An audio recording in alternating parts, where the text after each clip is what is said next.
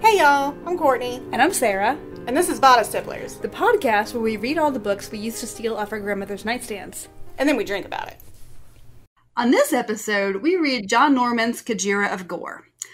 You should definitely not read this book if you are not into deep sexual slavery, Sword and Planet style slavery where everybody is young and hot and naked and completely submitted to each other. If you're triggered by the word juicing, so that's this is not the book for you because the word juicing is in it a lot. I actually, because I read it on Kindle, I was able to do the math.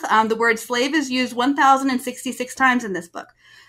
Keep in mind, as we go through this podcast, that this has nothing to do, and we're not going to talk about it like it has anything to do with historical slavery or real people in any sense. This is a sex fantasy. And yeah, so please don't try to equate it with anything that has ever happened or will happen to real humans. We're going to use the word slave a lot, which I don't prefer to use when talking about historical slavery. So just be ready for that. Also, anything we have to say about this book is not kink shaming. It's just about this book. So whatever you like to do, you should go and do it with another consenting adult. And we support you and we love you for it. That doesn't mean that Tiffany in this book is not a fucking dumbass, though. So it's like that. Good old Tiffany. All right. So, yeah, we have a very special guest with us today. I know. I'm very excited too. We're going to let her introduce herself because she will do a much better job of it than we will because she's way more charming and funny than either one of us. So take it away. Please introduce yourself. Hi, I'm Honey, or otherwise known as, my full name is Miss Honey Analverkehr. So I know the real reason why you let me introduce myself is because you can't say my last name, isn't it? A little bit. I was ready to fluff it. I was like, it's going to come out it was going to be some long R's in there. And I was like, it was going to be not nearly as cute as that. It'd been like a bad Courtney, Verker kind of thing. So, yeah. I would have gotten all nervous and tripped over it. So, yeah. Well, it actually breaks down. It's German, and you got anal, and then Verker is traffic. So you're anal traffic. So if that helps you remember it. Oh, I was thinking Verker, hard hat, construction. I've seen one of those, the road cones. I don't know if you have those in America on your construction site, but I've actually seen anal insertions done with that, a giant one of those. We do have road cones. Now my mind's just blown, and I'm like, wow, I'm trying to unpack that. But that's outstanding. Okay, so Miss Honey Analverkehr, there, I did it. Yay! Woohoo! And she has you have Tell us about your podcast. Yeah. Yes, I do. I have a podcast that I co-host with my daughter, and it's called My Mum is a Pornstar, because shockingly, with a name like Analverkehr, I happen to be an Aussie porn star that specialises in anal. Wow, who would have seen that one coming? But yes. Well, probably not you. It came up from behind. I do love a good pun. Yeah, right one with that. Yeah. Oh, I can tell Bud all day. So me and my daughter co-host it. She's an adult for anybody that's stressing, going, "Oh my God, you're corrupting the children." But yeah, no. So me and my daughter, we co-host it. It's a sex ed podcast. We talk a lot about the sex work industry and there being porn or full service sex work, domination sort of stuff, because I'm also a dominatrix and do full service sex work as well. So we cover lots of stuff, and it's a lot of fun, and we don't use big words is our rule. Really simple, down to earth, straight shooting, bogan as fuck. Well, I do believe that would be a redneck in America. Yeah. Yeah. But that's our podcast. So our little way to try and help the world have access to real sex education instead of the bullshit that's taught in schools, or not taught really. Yes, I love it. It's so good, and it's just so down to earth and honest, and all about good sexual health, which with the books that we read is something that is super important because thinking about these books, especially the ones that we look at, you know, one of the things that we talk about is like, this is where you got all your sexual information from, was these insane books. And it kind of sets you up for a wild ass adulthood of like actually learning how sexual politics and sex work once you become an adult in the world and realize like Joanna Lindsay and especially Jude Devereaux maybe aren't, you know, the best examples. Oh, yeah. I especially when I was going to say, yeah, no, definitely, especially seeing as, even though, like, you know, I'm not sure of your ages, but I know I grew up without the internet and I didn't have any way to guide or educate myself. Yes. But even now that people have the access to the internet, a lot of the time you do a search history and the results are really dumbed down, and we're still not taught about consent, or if we are, we're not taught how that really looks in real life. Yes, Yeah, exactly. So it could be really awkward. Go, oh yeah, I know I should do this consent thing, but how the fuck, you know? So being able to chat about that is, especially with my daughter, because she's only 21. So the poor darling, I do burn her ears at times. The poor darling, I think she wants to quietly vomit in the corner some of the stuff I tell her. Hey, yeah, I love it, and I love y'all's like dynamic and chemistry. So everybody, go listen to their podcast because it's so fun. Yeah. Oh, what is the name of the podcast? Yeah, Courtney? again for those again to repeat, it's My Mum, MUM, all my Carolina and American people. It's My Mum is a Porn Star. Yeah, the Aussie spelling with a U, not an O. Yeah. And wherever you podcast, right? Because it's on Apple Podcast and it's on all the things. It's on Apple, it's on Spotify, it's on Google. It's Google us, you'll find us. And if you're looking for me, if you just Google Miss Honey Anal, because I know nobody can spell Analverkehr, you will find me too. So yes. All right. Well, if it gives you a little bit of context, we both I'm still 40. Courtney is much older. Yes, Courtney is now 41. So we were reading books right at this time period. The book that we're about to read is from 84. And we were reading all these books, usually by female authors like Joanna Lindsay.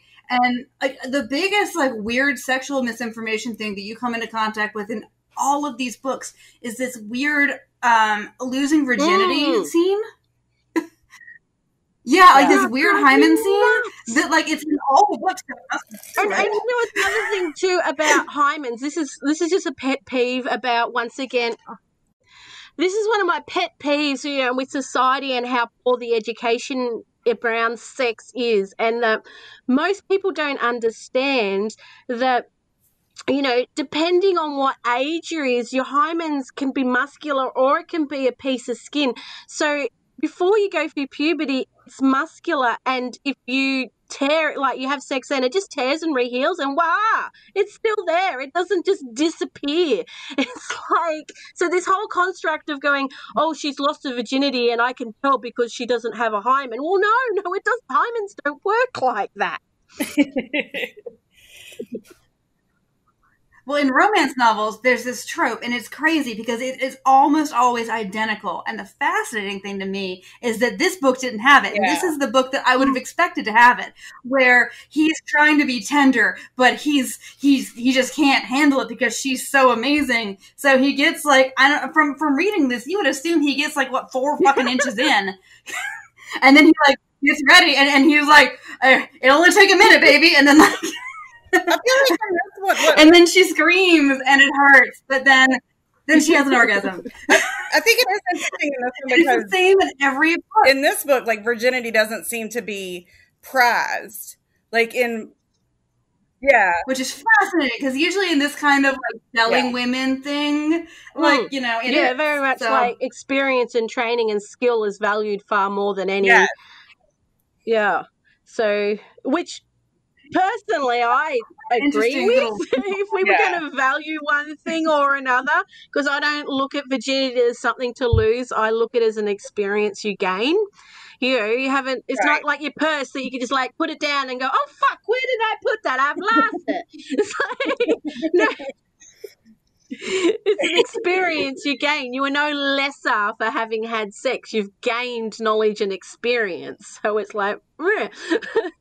That's And I'm imagining that a lot of people must have found a lot of liberation Right. in this kind of gore book because, like, unlike in the romance novels that we were reading, like, once that happens to you, often then, like, the rest of your life is trying to, like, immediately fix it with these women. Like, they have to, like, get that guy to marry them. Or they have to, you know, like they're now ruined. They're now, you know, now that they're, like, been taken by the sheik, you know, there's all these different things, but they have to fix that problem now because now they're unmarriageable or they're, like, whatever. Whereas in this book, like, yeah, it's so hold on. No big the book deal. that we're talking about is Kajira of Gor. So this is the 19th in the Gor series. So this was written by John Norman. And there are a total of, let me see how many. There's a lot of these books. There's a fuck lot. There's a lot, yeah. Yeah. So the first one was in 1966, the Tarnsmen of Gor. And they kept going up until, again, the early 80s. And I think, like, they republished some of them in the 2000s. And these books are bananas popular. Like, so it's a Sword and Planet book. And they're kind of, like, in addition to being science fantasy, they're also, like, erotica and philosophy content. They've also created this whole Gorian subculture, which we'll talk about in a minute. So our guy John Norman, his real name is John Lang, and he's actually a philosophy professor, and a lot of his philosophy kind of comes through in this book. Yeah, and I bet that there are a lot of female interns who did not go back to be advised by John Norman. I'm just going to take a bet on that. I don't know. Was he good looking or not? Oh, it's crazy. He's still alive. He's like 89 now. Well, what I thought was very interesting, but also, like, very telling, is that I read quotes of his on why they stopped publishing them. And it's not because he wanted to stop writing them. He said, it's because of the sad state of fantasy publishing at the time. Well, I know a good bit about the state of fantasy publishing at the time. Yes, there were fewer and fewer direct mass market fantasy publishers. However, I'm pretty sure they quit publishing them because it just got to, like, weird, gross stroke books. But he won't admit that, you know, and it's, I don't know, it's odd because I'd always heard of these books. And I knew that they were, like, you know, a little bit forbidden, but they were very much like a lot of the books that I was reading. Like, I read a lot of fantasy and, you know, I was looking for sex. But the early ones are just straight up like John Carter, or, you know, if you want to, like, say, like, Anne McCaffrey, you know, just kind of Sword and Planet, just, like, adventure stuff. And there's, like, slave girls in it. But then it kind of got more and more that the slave girls kind of take the... He looks pretty much like what you would think he looks like. He fits, like, whatever you're imagining, that's what he looks like. You know? He's got that silver hair, so you know. There's not a whole lot of pictures of him. He's got that he looks like I would think. He was what I was picturing in my mind. Yeah, he kind of looks like Mike Pence and Steve Buscemi had an ugly baby. He's like pervy Mike Pence. Hey, yeah, yeah. Or if you know what, I think maybe it was like, he's like the healthier Mike Pence because he. Yeah, he is a dude. I can tell. I mean, you know, I've been to conferences. That man is going to grab your ass at that conference cocktail party. So is he like the ugly guy that learns to be really good at ropes so he can get women? Yeah, because there's nobody else. Anybody else is going to give him a chance. But you're a really good rigger. Oh yeah, tie me. Yeah, possibly. Yeah, so, right. Okay, and then I guess a little bit before we get into the book, so there is this Gorian subculture. It's a fandom based on the philosophy that he puts in these books, and it's kind of independent of his involvement. And it started as a fan network after publishing houses ceased printing the paperback editions. And again, like you were talking about, Sarah, and the Gorian concepts, I'm going through a very professional Wikipedia page. So Norman's philosophy is concerned with the order of nature in a universal context of power and subordination. The Gorian subculture particularly focuses on master and slave dynamic and sexual relationships, associated forms of female submission as portrayed in the novel. Therefore, although they are estimated to compose less than 5% of the total female population on Gor, training, yeah, there's not a whole lot of these like slaves. Okay. But training and keeping a female slave or a Kajira is central to the Gorian subculture. Formal slave training, slave positions and commands, as well as slave attire and beautification are practiced central in the Gorian subculture. So that's just kind of an overview of it. I don't know a whole lot about it, so see if anybody else.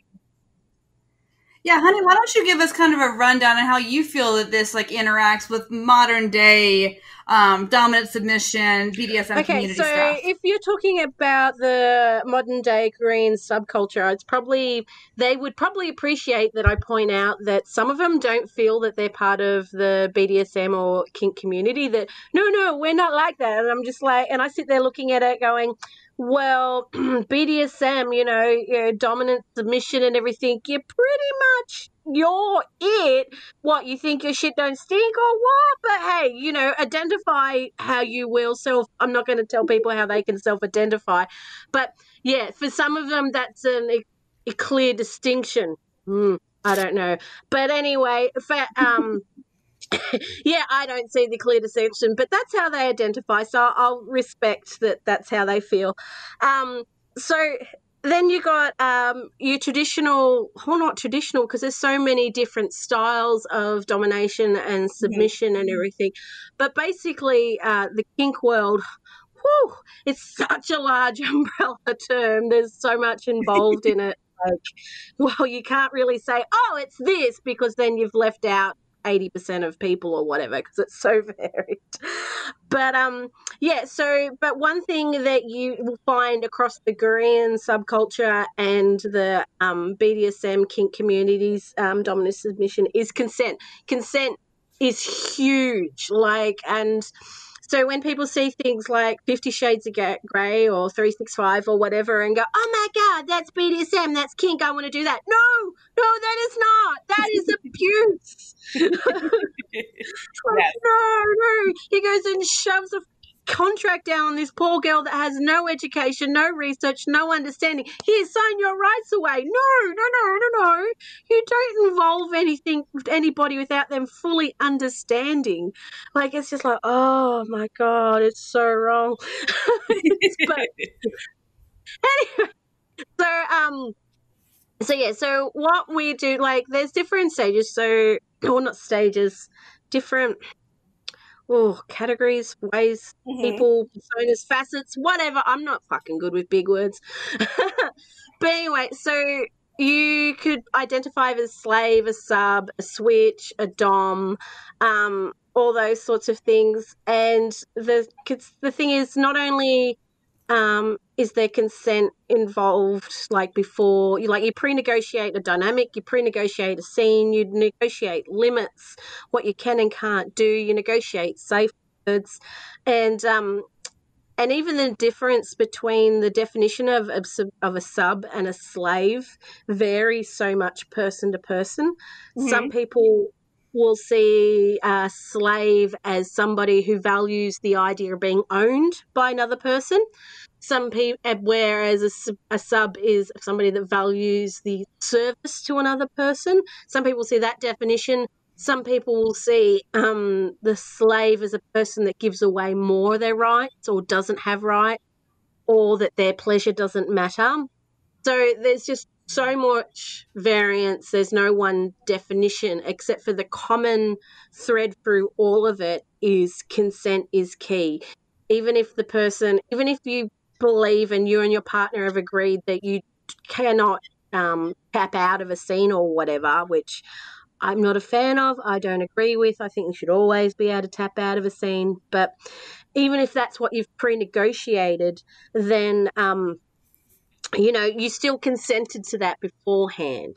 Right. There's still that this is what you agreed and signed up for within the boundaries and limits and rules that you set. And this is why contracts are used by some people, because not everybody uses contracts, but for some people, they really like that it's put down in black and white what the rules are. So if one person breaches the rules, they can go, here it is in black and white. This is what we agreed. You breached the rules. That abuse. This is what I agreed to. You're an abuser, sort of thing. So yeah. What else would you like to know? I'm sort of like, there's just so much. I'm like, how do I get all this knowledge out into this little bit? Yeah, this is amazing. And I'm like, I'm just like, maybe I'm learning so much. Well, I have a question. And I'm trying to think of how to phrase this in a way that does not sound like kink shaming, because that's not my intention. Obviously, the sex parts and the slave parts of this book are fantasy. And I don't think there's such a thing as like a dangerous fantasy. The philosophy parts in this, I think, the only thing that concerns me is that all the decent people are going to take this as all in good fun, or all in good, like consensual fun. Like, so much of the philosophy here, this kind of like almost like there was a golden age of men who were real men, and a real woman would submit to them and glory in her submission. That sounds a lot like this incel, the kind of stuff that you hear from, like the nastier parts of the internet. So, like, what is your opinion about whether something, I don't even want to say, I mean, obviously, I'm a librarian. I would never, ever take this off the shelf. But, I mean, is there such a thing as a dangerous philosophy that underlies the kink, I guess? I think the importance is open communication and education, because if you were just to read this book without any education, then yes, that could be dangerous. But however, the more we normalize talking about this and having these conversations, the more opportunities people have to learn and understand this book in context, that it is fantasy. It's like if, people are going, oh my God, kids are watching porn to learn how to to have sex, we've got to ban porn. Well, no, you don't got to ban porn. Porn actually is a useful resource that has its purpose. It's all about context. What you need to be doing is educating kids that porn is fake, that it's acting. Just like when you blow up a building in a movie, you're not really blowing up a building. The same as when you do stuff on porn, they're not really doing what they're doing, or there's all these safety measures that you aren't seeing off camera. So I think the more you try and shun something, the more it goes underground, the less there's that conversation about it to educate people, and it becomes more dangerous. It then has that forbidden vibe to it as well. And then what's forbidden and taboo, people crave and they look for. So does that make sense? Yes, perfectly. Yeah. It does. I do think that there is an appeal to this, like probably for some people, hopefully in a safe way, that it's almost like it's a secret knowledge that the protagonist gains. And we'll talk about the plot in a minute, but that like she goes to Gor and then she realizes, that she's been wrong about life all this time, and that she's, and secret knowledges, the idea of them can be exciting, but they can also, well, I just realized that probably in Australia they don't have QAnon, but I'm sure you have your own conspiracy theories. The same kind of like of frizz-on, I guess, of the same kind of excitement. One of my pet peeves about the philosophy behind this book is like when you're mentioning about the danger about women being submissive to men and that's their true nature and stuff like that, is there's just as many male submissives in real life as there are women submissives.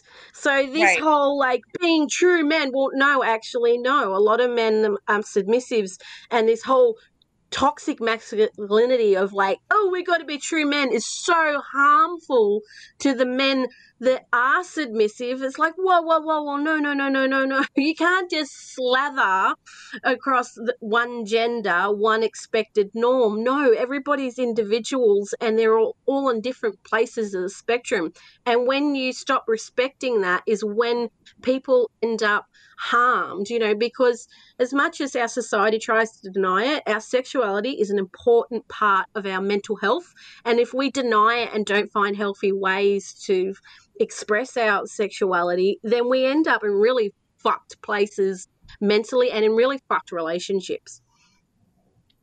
Oh, you're just my favorite. I love it. What I think is really interesting, Just no, I was just saying, sorry, no, I love this, like, yeah, I love, it's so important, you know, sexual well-being is part of the all-around well-being, and people don't talk about it enough, and it just makes me happy to hear, so that's all. That's okay. Let's all be happy. I only found out yesterday, and I wish I had found this out before, because I would have tried to track one down. It's kind of telling, because like Norman talks this big game all throughout the book. Every time you give Tiffany 2 seconds to think, she's all like, oh, well, oh my God, the Gorian man understands that a woman needs to be subjugated. But, and choiceless. They say the word choiceless all the time. But then he wrote a sex manual for this. And in his sex manual, I've not read it because I just found out about it yesterday. And it doesn't evidently use a lot of the kind of the agreed upon terms from the BDSM community because it was written before that.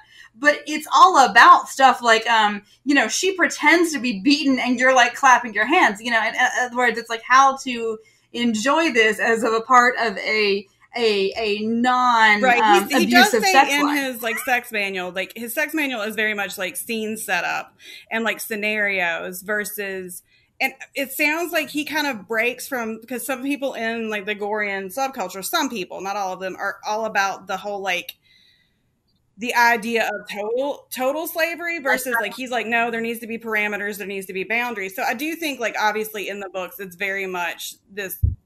He does try to like say these books are very much in a fantasy element, and his sex manual is more like practical real world applications. Just again, I haven't read it, but that's kind of the tone that it seems to have.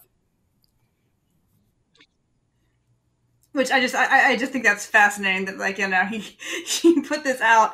But then, you know, the funny thing is what made me, I think, a little bit uncomfortable about reading this book, and I feel like we're talking about the book and then we haven't actually talked about the book, but is that it's like you're seeing more of him than he thought you were seeing necessarily.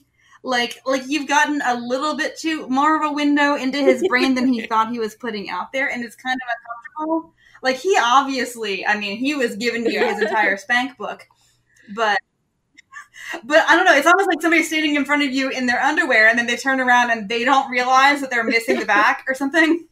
So you're like, you're not sure how to behave. It also could just be a place for him to like just put it out there. Maybe we're giving old John too hard of a time. Maybe he's like a perfectly like lovely man who, you know, isn't grabbing girls. Yeah, just get it out. Many of us have fantasies that we'd never actually do in real life, and even if we got given the opportunity to do those fantasies in real life, we wouldn't enjoy them. Right. You know. Like fantasy books and like erotica like this is like porn. It gives you a chance to explore your sexual psyche and do all the taboo things or not do, but pretend, you know, and everything without anybody getting hurt. So you can do all the taboo and the naughty and the few, but it's still safe in this because nobody's actually getting hurt. Yeah. And so I think there's value in that. Sort of thing, because it's once again finding that healthy way, that healthy outlet to express and explore your more extreme sexual desires without, you know, any harm coming to you or a person. And in real life, if we were confronted with that situation, it would be like, oh no, fuck no, this is wrong. Somebody's being hurt now, and this is no longer okay. Yeah. Right. Well, you certainly mentioned in the episode of your podcast that I listened to of finding ways to express people's kinks safely. Like you mentioned, especially like, you know, crushing kinks, that you're never going to step on a kitten. Not going to do that, no. There are ways to find that, you know, lets people kind of get that feeling without, you know, stepping on a kitten. So, yeah, if you explore the sexual, the psychology behind it, the sexuality, the experiences that might have led to that person developing this interest or how they feel. There's all different ways that you can unpack that to sort of find this middle ground of still enjoying and exploring that without any person or animal getting harmed. Right. Yeah. So do we want to actually tell people what happened in this book that we've been talking about now for 30 minutes? Maybe. We'll let them in. Okay, so our book opens up with Tiffany, the perfume counter girl in New York. The dumbest perfume counter girl my that New York has to God, offer. yes. Like, either that or self-absorbed, you know, like, fuck me. Like, Tiffany is her own number one fan. Like, Tiffany is her own hype person. Like, I liked her way better when she was like, I think my figure is quite good. Yeah. I think I'm very beautiful. Than like later when she was like, this is lovely juice for your master. But okay, so Tiffany is such a fucking idiot counter, that and a mysterious person, a mysterious stranger comes up, and he's giving her the eye, and you know he's talking her up, and basically he buys a $700 bottle of perfume, gives it to her, and says, "Hey, I want you to come to this address," and she's like, "Okay." And I mean, she should have come ready, you know, knowing that she was there to fuck, right? But she's not, straight actually. up just model. She's just modeling. And I imagined it. But they keep talking about, wow, that is a really notable resemblance. And she notices none of this. My goodness, you could really mistake her. Like, oh, no. She does not catch on. She wants this outfit. She doesn't catch on, or at least have some inkling of going, oh, that's fucking be weird. Like I have said to y'all earlier. And then they continue to like I've said earlier, like they sort of my TV viewing has prepared me for body double situations since I was like 8 years old. I was watching like Big Business with the twins, but still kind of body double switcheroo, you know. I am ready at any moment for a Moons Over Parador where I have to assume the identity of a ruler and, you know, just do the best I can. I would have been on this from the jump. And hopefully, like in days, you'll like be a better president. I was ready for this. But anyway, so yeah, Tiffany, like she's doing the Sears and Roebuck modeling. Like I just imagined her like just in some it's the clothes that are a size too small, don't forget. You're like, oh my God, they're too small. Yes, they're small, and everybody, like as she's doing it, they're like, the resemblance is like y'all said, uncanny, and she's like, huh, I wonder what they're talking about, and then it was like, oh, camera, shiny object, you know. But even before the rest of it, they're already kind of like a shit test. What a pickup artist would say. Like they're telling her to do things and seeing if she does them, and she doesn't get that either. Oh my gosh, she is a dumb fuck. We're like, here's some money, we'll be in contact, and they just kept sending her money, and she's like, oh, money, you know, which hey, good for her. I'd be like, oh, money too, but they end up coming to her apartment and. It's like it's gross, actually. Yes. It's that I found alarming. Actually, that whole bit, they came in, they snuck in when she was in the shower, and like they're obviously like they're shit testing her further. They're like, you kneel, you know, and she's just like, okay, you know, instead of like any normal person be like, what the fuck. And, you know, and even those of us that have been through trauma and sort of stuff that don't have that instinctive flight sort of thing, protection mode, we have the whole like let's placate them and keep the situation calm so I don't get harmed. Even those people like that would be like, this situation is fucked. I'm going to keep them calm, but I'm going to edge towards the door. I am not going to fucking kneel. Like, what the fuck, Tiffany? She's not scared at all. Coffee. She drinks from the bowl in a certain way, and she's like, huh. She's just kind of like, what's this weird box in the middle of the floor? And he's like, that's where we keep valuable things. And she's like, oh, is it for me? And he's like, yes, but not the way you think. So, yeah. And so essentially, like these guys, you know, she's in a towel. They go from being mildly creepy to super creepy, and like they had been kind of like hiding they've been like putting on a few little courtesies, but then now they're like, nah, fuck this, let's go full Gorian. And then guess what? She gets taken to a second location. Like she gets gagged and like tied up and shoved in this tiny box. But she's And if you had any questions about like what this is all about, like the gag is so specifically described And the box is so, like, that you could make your own. Like, he understands his audience here, right? Exactly how the box gets together and how the ring and all this stuff. Like, this is his bread and butter. Right? And there's people, I mean, obviously, there are people who really enjoy the specific. There's those of us, like, you know, when we're talking about the reality of, like, like she'd fucking kneel or make him coffee or whatever. You know, there's those of us that do practice this sort of, like, kink play and everything with gags that would go, oh, well, you know, if they did that to me, I'd just get out of the gag this way, or I'd just do this. And I suppose, you know, he stops that by he's going, no, you would not be fucking getting out of that gag. It's this particular type of gag, and that bitch is fucked. Yes.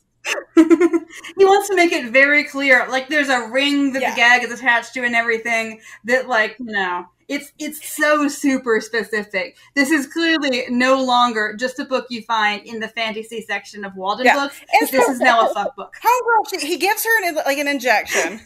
Homegirl wakes up sometime later, just like obviously not on Earth anymore.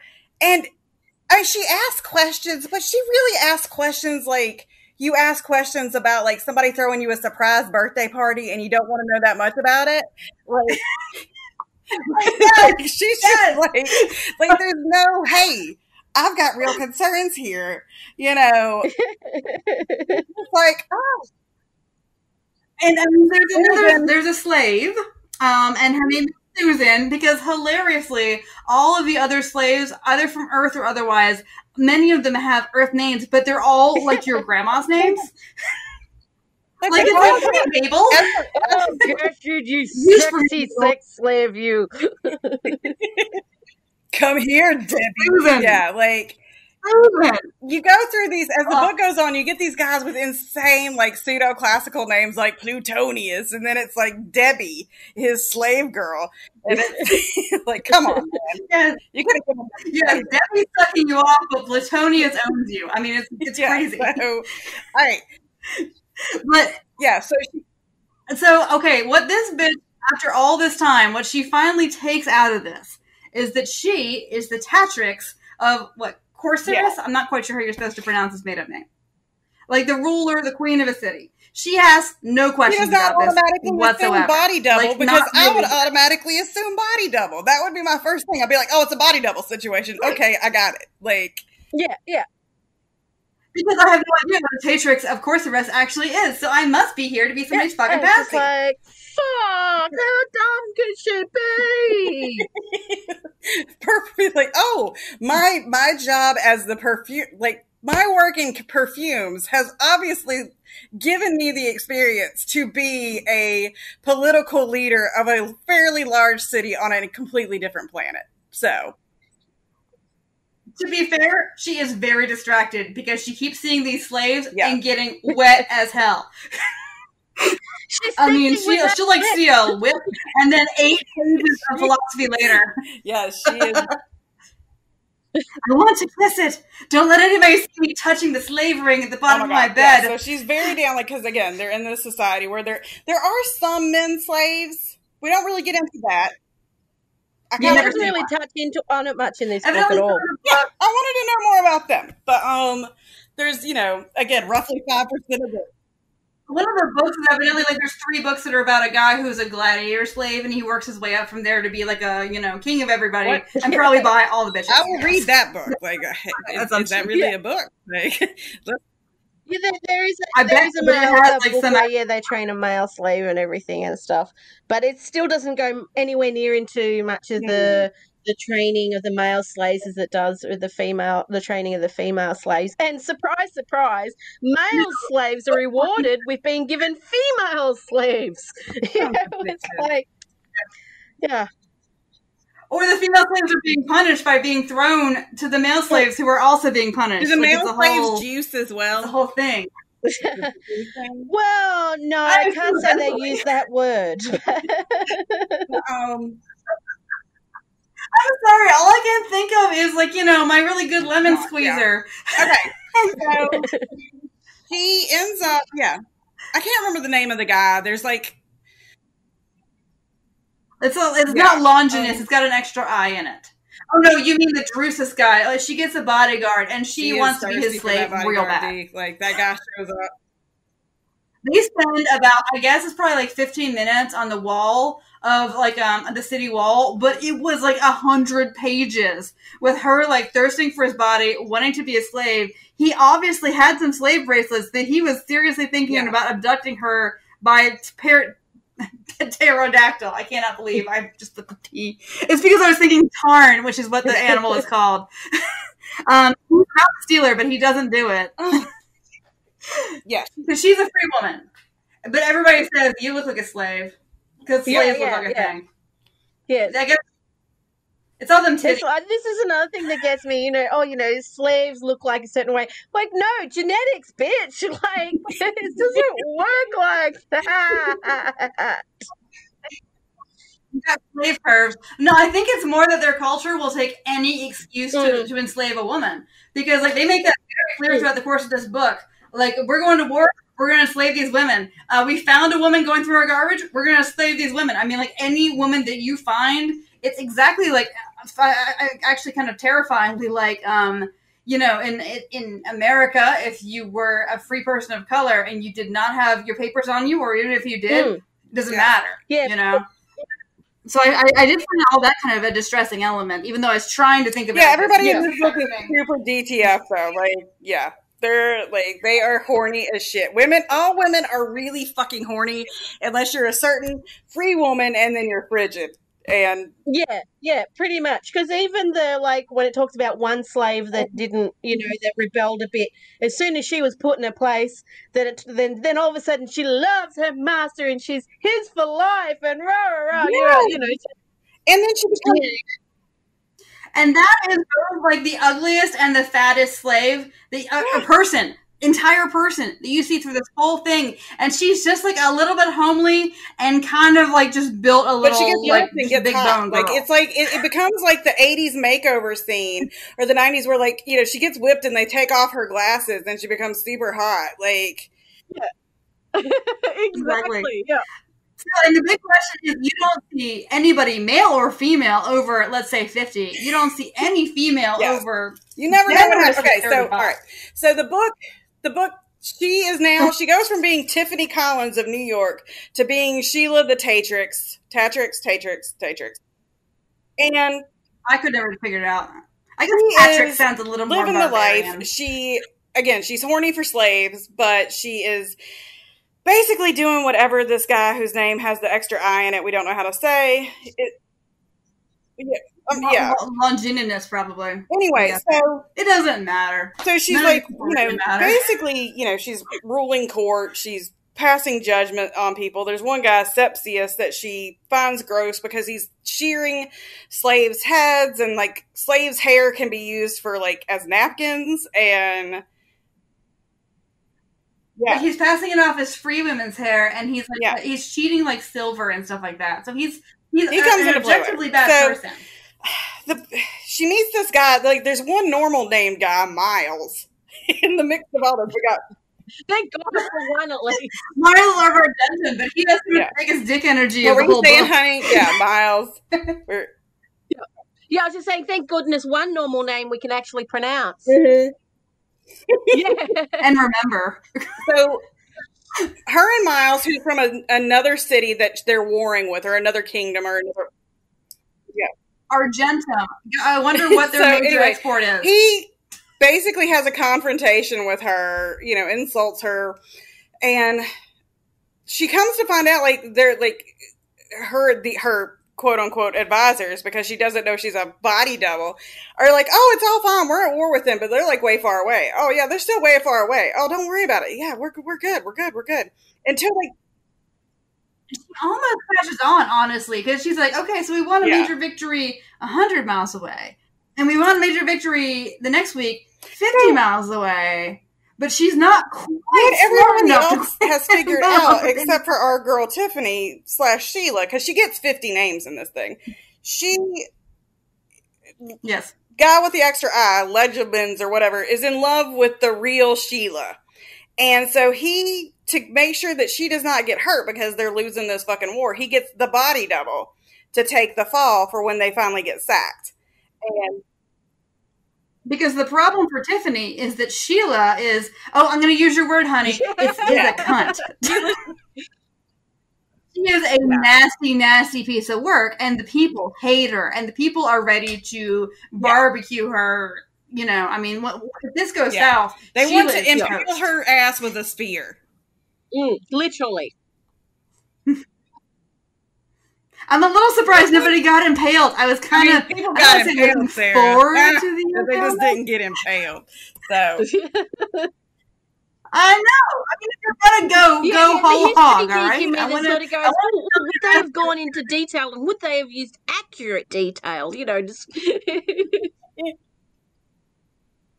I was kind of okay. I don't want to say I was kind of hoping that they would, but then I'm like, no, they wouldn't go into detail. It would be like a total blue ball cock block impaling. So, you know, this is nobody did. So Tiffany, and we're on page 200 by now, because all we really have is Tiffany's inner dialogue about how horny the slaves make her. So she finally gets caught. She's in a gold cage, and she's going to go get impaled on the spear. But this guy that she showed kindness to, and we find out later, are the hero from R. I think set it up to where she can get away. And the girl is really good at sneaking around. She sneaks out of the city. She gets a... I really thought that this is where the plot was going to pick up because, okay, she's doing stuff. She has agency. Awesome. She gets caught. She does the most dumbass shit. And she, as little as she knows, she still knows enough about their culture by now to know for anybody of half a brain to go, no, you don't approach the bloody slave wagon for fucking help or whatever, or the slave girls. They hate free women. What the fuck? And there is absolutely no commonality between slaves. They do not cover for each other. They will not at all. I mean, if you make it out, if you try to escape, which nobody would in this culture, because once you get enslaved, you get this slave orgasm. Once your slave buyers start burning, that's it. Yeah, your slave buyer. Yeah. The funniest thing is that after I finished this book, I started reading a Beverly Jenkins book, Indigo, which is about the Underground Railroad. And so then I was kind of trying to imagine abolitionists of Gor. What would that look like? If there was a sack full of crazy people on Gor who were so outside the norm of Gorian culture, what would an abolitionist culture in Gor look like? And my brain just kind of froze because I couldn't. You know, but what would that be like? I don't know. That somebody's probably written a giant fanfic that is runs to 10,000 pages by now. So, yeah. Okay, so she ends up, version. Like Honey said, she goes to these slave women for help, and they're like, "Get out of here, you free bitch! We don't need any of you." And so she gets picked up, and she gets put on this block. And she can't read. They haven't. She now knows the language fluently, but she can't read. Well, we should mention she did get open for business. Yet. She was a virgin. No, because she got taken by the con man with the silver and the slave. Yeah, he comes and claims her and says that's his slave. And it's the one thing I was that was the one guy that she was not down to fuck. Anybody else on this whole planet, she would have been yes. Every other dude we've had. Oh my god. Yeah, sorry, I'm just real. It's the ugly also thing coming through and everything going, he's getting her back and everything for all the times he's been rejected in his life. Fuck you, bitch. I might be the ugly one you didn't want to fuck, but I got you now. Exactly. He's the only ugly man in Gor. The entire he sounds she is so, and here's the thing, John Lang, you talk about basically filleting whips, but then when it comes down to the business, you don't give us the business. I was this son of a bitch is I was so pissed off when she finally gets fucked. There is nothing. We have heard at this point, I conservatively 200 pages about how a Gorian slave sits so that you can see essentially her labia, how like she shows off her breast to best advantage, how like all this business, and then she finally fucks somebody, and there is, I am not kidding, a goddamn like, this man can write all about the woman's body, but like he's not going to tell us about a dick, and I resent that. Yes. And so, but I mean, my first thought was, okay, well, maybe it's because A, he wanted to keep, like, you know, getting published by, like, regular fantasy publishers. But then I'm like, how much have I read from, like, Anne McCaffrey? There's some dicking in that. B, it's kind of like that whole, like, you know, maybe the more interesting thing to him is not the actual intercourse, but rather the spanking and all that. I don't know. I was furious.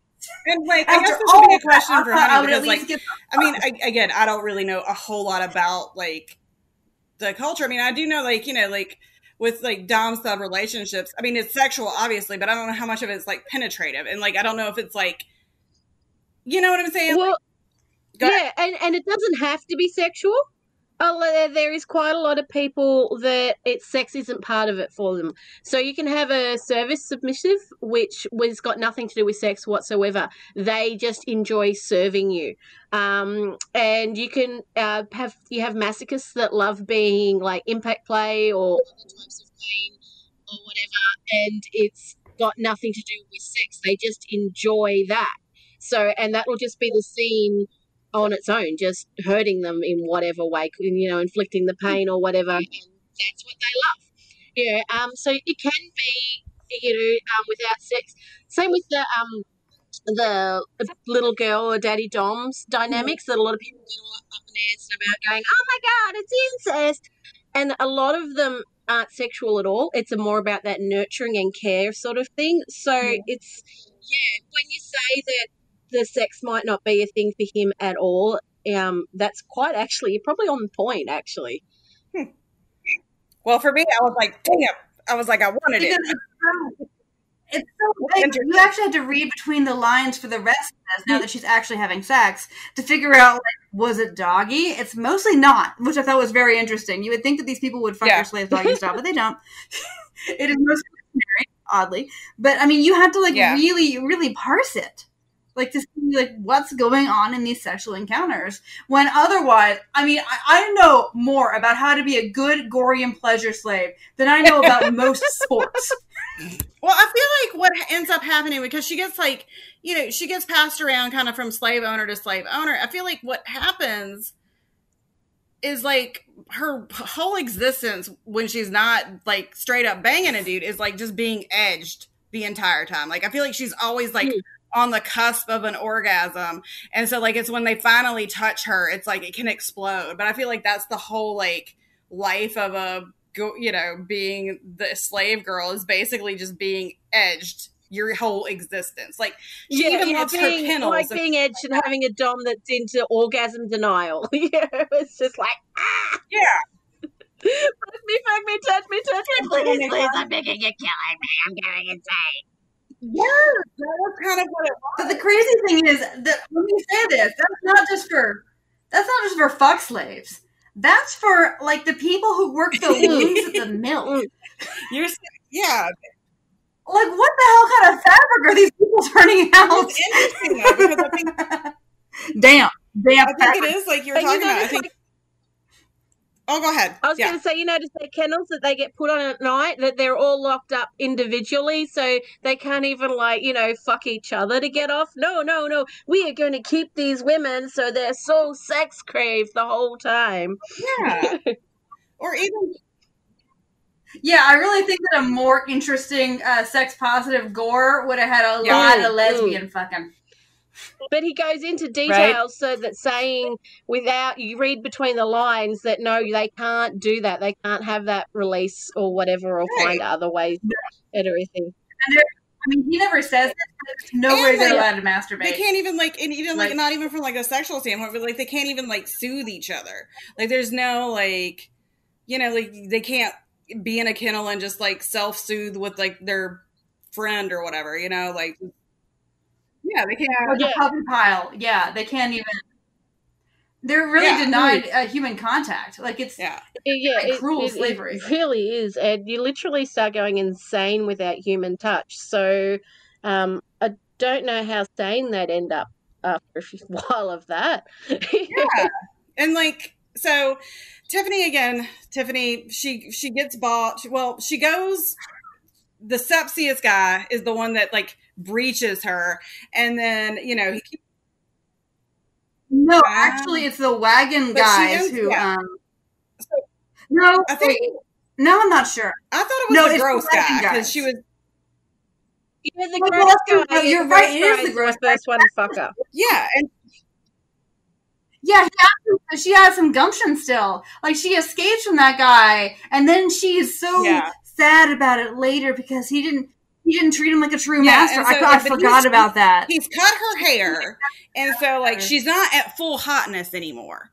And because of that, she gets bought by like this guy who has a mill, and she works in the mill. But even though she's only got part of her hair, she's still hotter than the rest of the mill girls. And her and this other girl, Emily, are sold to become like she gets put into slave school essentially, which is like summer school but less zany. Well, this dude has like a good entrepreneur idea. He wants to do like feast slaves, like so you just buy one package like for your wedding. It's like what the fuck the Gorian wedding looks like? Don't company. So like dancers and fuck slaves and like that kind of thing, and you just buy you go to one place and it all fits, which is a great business idea. So and so like sends her and all because the idea is you buy low and sell high, right? So you buy female slaves, the hottest ones, and you train them. It is a good business idea. So we get to see through her perspective, like, the whole and like earlier in the training book, she had made Drusus, her bodyguard, take her to like a slave school because she's been fascinated with it from the jump. And then she ends up working for this like guy who has like she does the feast, and then the slave hunter comes, and that scene's very harrowing. Like the scene where they're actually hunting who she thinks is her, but of course is the other Sheila. That's harrowing. The scene where they make her go to the slave hunter who is just extreme. Like it was not clear to me. I was a little concerned there may be an ethnic thing. The other guy the party was for was quote unquote Oriental. It's the first time race is mentioned in the book. Yes, it is. Like she does say in the very beginning, she says most of the slaves were white. There were a few black ones and one that she thought was Asian. And I of course I made a mental note of that. Because usually in this kind of weird, like Sword and Planet exoticized setting, they make a big deal out of everybody's race. Like so everybody is the less scary brown, like the acceptable brown, essentially. But this guy was clearly different in many ways, so I'm not sure if it was supposed to be racialized or not. But she was afraid of him, and I don't know. I kind of he's sitting there having like a meeting, talking about who he's like slave hunting, and then he just like throws her on the table and just starts, raw dogging her. Like, that must be so personal. I need a signature on this document. Like, can your secretary call me in the morning, or should I? How long should I wait? These guys are really good at like. I feel like they're really good at like multitasking because they're like straight up banging and like having conversations. It's kind of amazing. Yeah. You haven't done that? It must be terrible fun. You haven't answered the phone during sex and getting banged going, oh, yeah. Business, it's time for business, Well, it's kind of like when my mother would be yelling at me when I was a child, and then like the phone would ring and she would pick it up. Hello. Business time. It's time for business. You don't know what's going on back here. So she ends up having like really amazing sex with that guy. I was like, all right, I'm here for that. And then, but still not described. Yeah, she just enjoys it. Yeah. No, she yielded. She had her slave yielding, which is an orgasm, I'm assuming. But it's like a special orgasm, I think. An orgasm you can only get once your slave fires. So far we have juicing, slave fires, and yielding. No, but my favorite thing in the book that only happened one time is, so in the very beginning, she's talking to Susan, and I think it's when, like, that, like what was his name? Mark or whatever comes in. And he said something about how like, oh yeah, I can tell. And Tiffany asked her, what is that? And she's like, that's the oil. Oh yes, the oil submission. And I about died laughing at that. Like, how often you got to get that changed? And is that like a 30,000 mile thing or? Me actually think of when you're milking a man. So some subs when you have them in chastity, and it's not healthy for a guy not to come. It actually increases their risk of prostate cancer. This is a thing like with all these religions that encourage chastity and not to masturbate and all those sorts of things. It's actually really bad for guys' physical health not to come.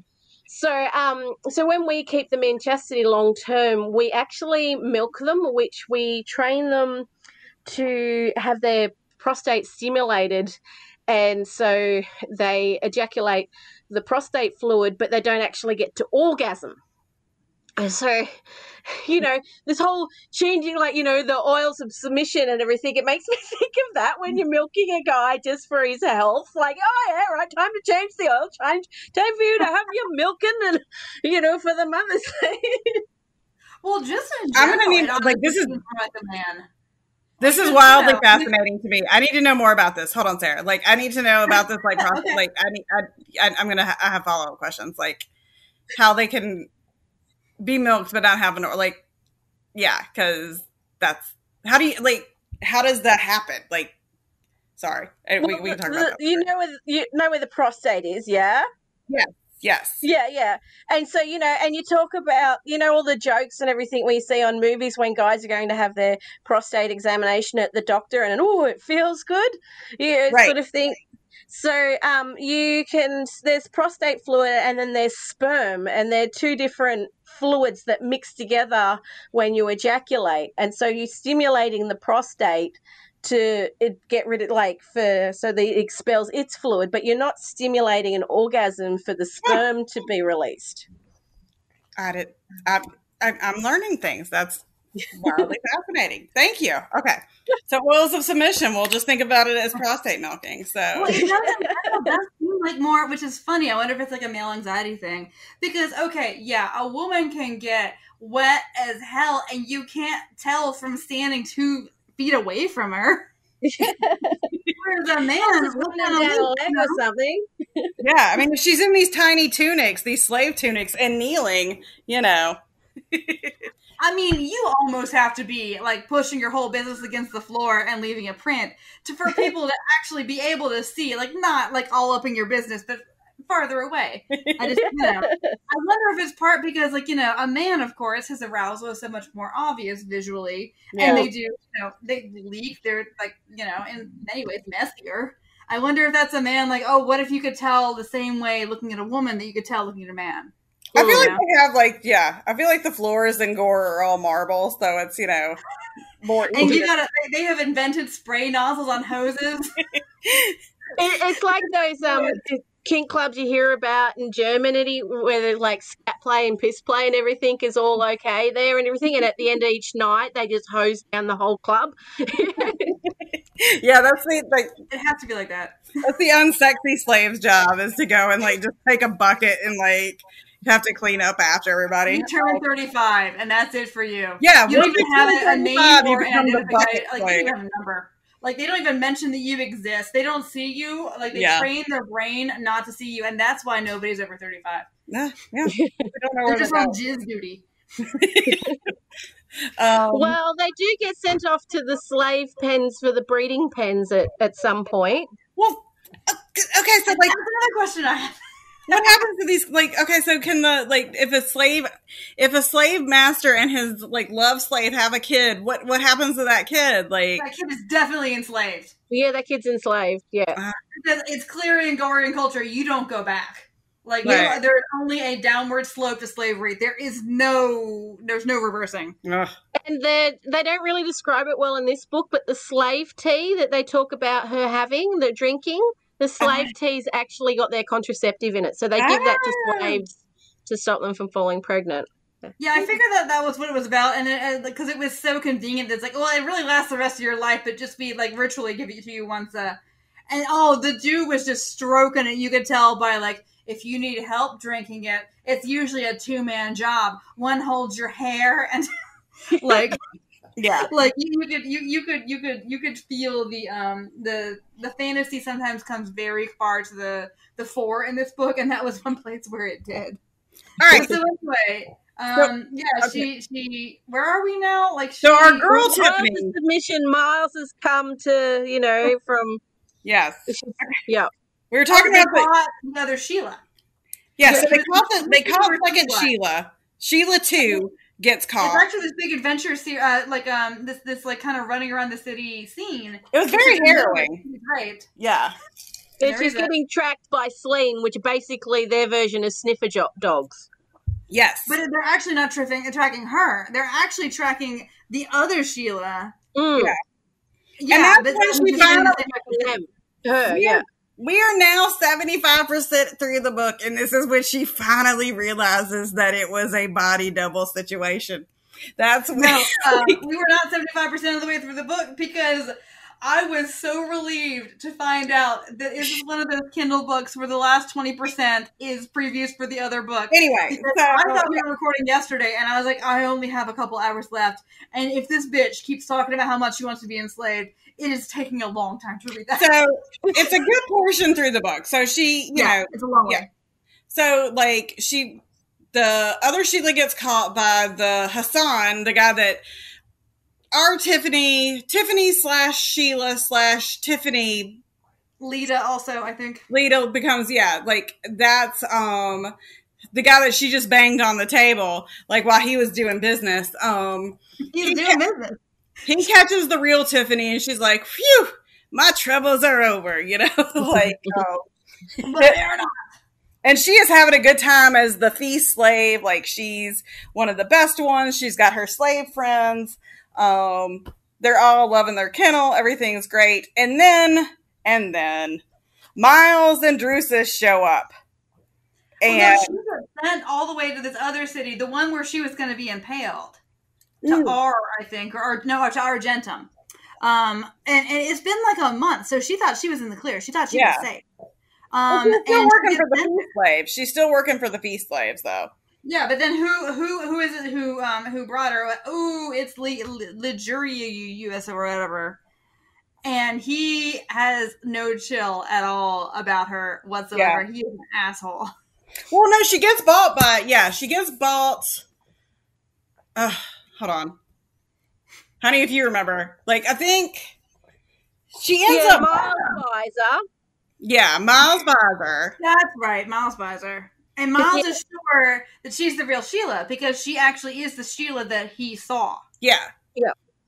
He's like, I never forget the oils of a submission. So he buys her name becomes Sheila again, and, he gives her the business. He's amazing. He's got the biggest dick energy in this book. And so, but he takes her back to the castle because there's going to be back to our main castle. I'm just going to call it castle because of what the fuck. But so there's going to be they have now 2 Sheilas, and there's going to be basically the big Scooby-Doo unveiling of who is what. And the funny thing is, in this world, they would just impale them both. Well, so the night before the big unveiling, Ligurius or whatever his name is comes and grabs her, and he's like, I'm in love with the real Sheila, so I'm gonna switch you guys again. So he switches them, but then Drusus comes around and he's like, well, I'm gonna he thinks he knows that I know that he knows, but I know that he knows. It becomes that thing. So she gets switched again. There's a triple. And this is literally when she actually figures out what happened. Yeah. All of this. It took all of this, and she was like, was I a body double? No, shit, Sherlock. So she lets it slip that she's in love with Drusus. Oh my God, she's a Sheila. Sorry. What does she call herself? I'm probably not even an accurate Aussie stereotype. That Sheila's like a generic name. Yeah, Sheila's. I thought it was an interesting term, because Sheila's, part of the Aussie cultural stereotypes. Yeah. Huh. That just occurred to me. Okay. So we have this big courtroom unveiling, and they both both of them have left clothes, of course, behind in the palace. So both of them, different fleen will go to each of them. Yeah. Sorry, if y'all hear, my beagle is making insane noises, so everybody enjoy that. Yeah, my crazy dog. You thought you were just slurping your wine, yeah. No, she heard Sleen and she wanted everybody to have like a good oral representation of what the Sleen sounds like. So, let me make these gross old dog noises. So there's this big old like courtroom thing, yeah. And essentially, what they end up with is that they come at the real truth, which is that weirdly there's this whole priest kings versus beasts of Gor, and most of the people there aren't even of the level to understand any of this. But so it's what it was. But yet Hassan, the big dick energy slave hunter, is like, okay, where's my fucking money? And they bring him his fucking money, and then he does this. This is actually, I was digging this. He was like, all right, everybody sees that this is my money. Guess what? I'm taking this bitch instead. You can't impale her. She's mine. And everybody was like, that's amazing. And they just get to go home. Yeah. He's in love with okay, so if we have Tiffany Sheila, he really enjoys the other Sheila as his slave. So, that is her master. She has learned the pleasures of being a slave. Her slave fires are lit. She is there for it. So they go on their merry way. Ligerius somehow gets away with all of this. He's doing lady. You have a safe passage agreement with the Argentum people. Yeah. Yeah, so they can't, in all honor, keep him. So, nobody gets impaled. Nobody fucking gets impaled. They had the impalement stake ready. It's like there's a gun on the fucking mantle. It's Chekhov's impalement stake. But nobody gets impaled. And then what I thought was really, really nice touch is Ligerius, whatever his fucking name is. After him double crossing everybody, he turned out to be lousy, lying sleaze to everybody, and that he had tricked the city that give him the safer passage, safe rite of passage. The night before he goes, they send him both the Sheilas to use. And it's just he gets to exercise his Sheila issue. But what I think is interesting is that obviously his character flaw in this book is not that he is a traitor, not that he's a turncoat. His character flaw in this is that he allowed himself to fall in love and be ensnared by this free woman. Yeah. That's his problem. But then he does say, slave her and fuck her and get it out of his Sarah, he does say at the end, he's like, well, I realize now, he's like, oh, it was just infatuation. I got to have sex with her, and I realized she's just a dumb slave. So it is interesting because he was obsessed with her, and then he had her, and he was like, it's cool now.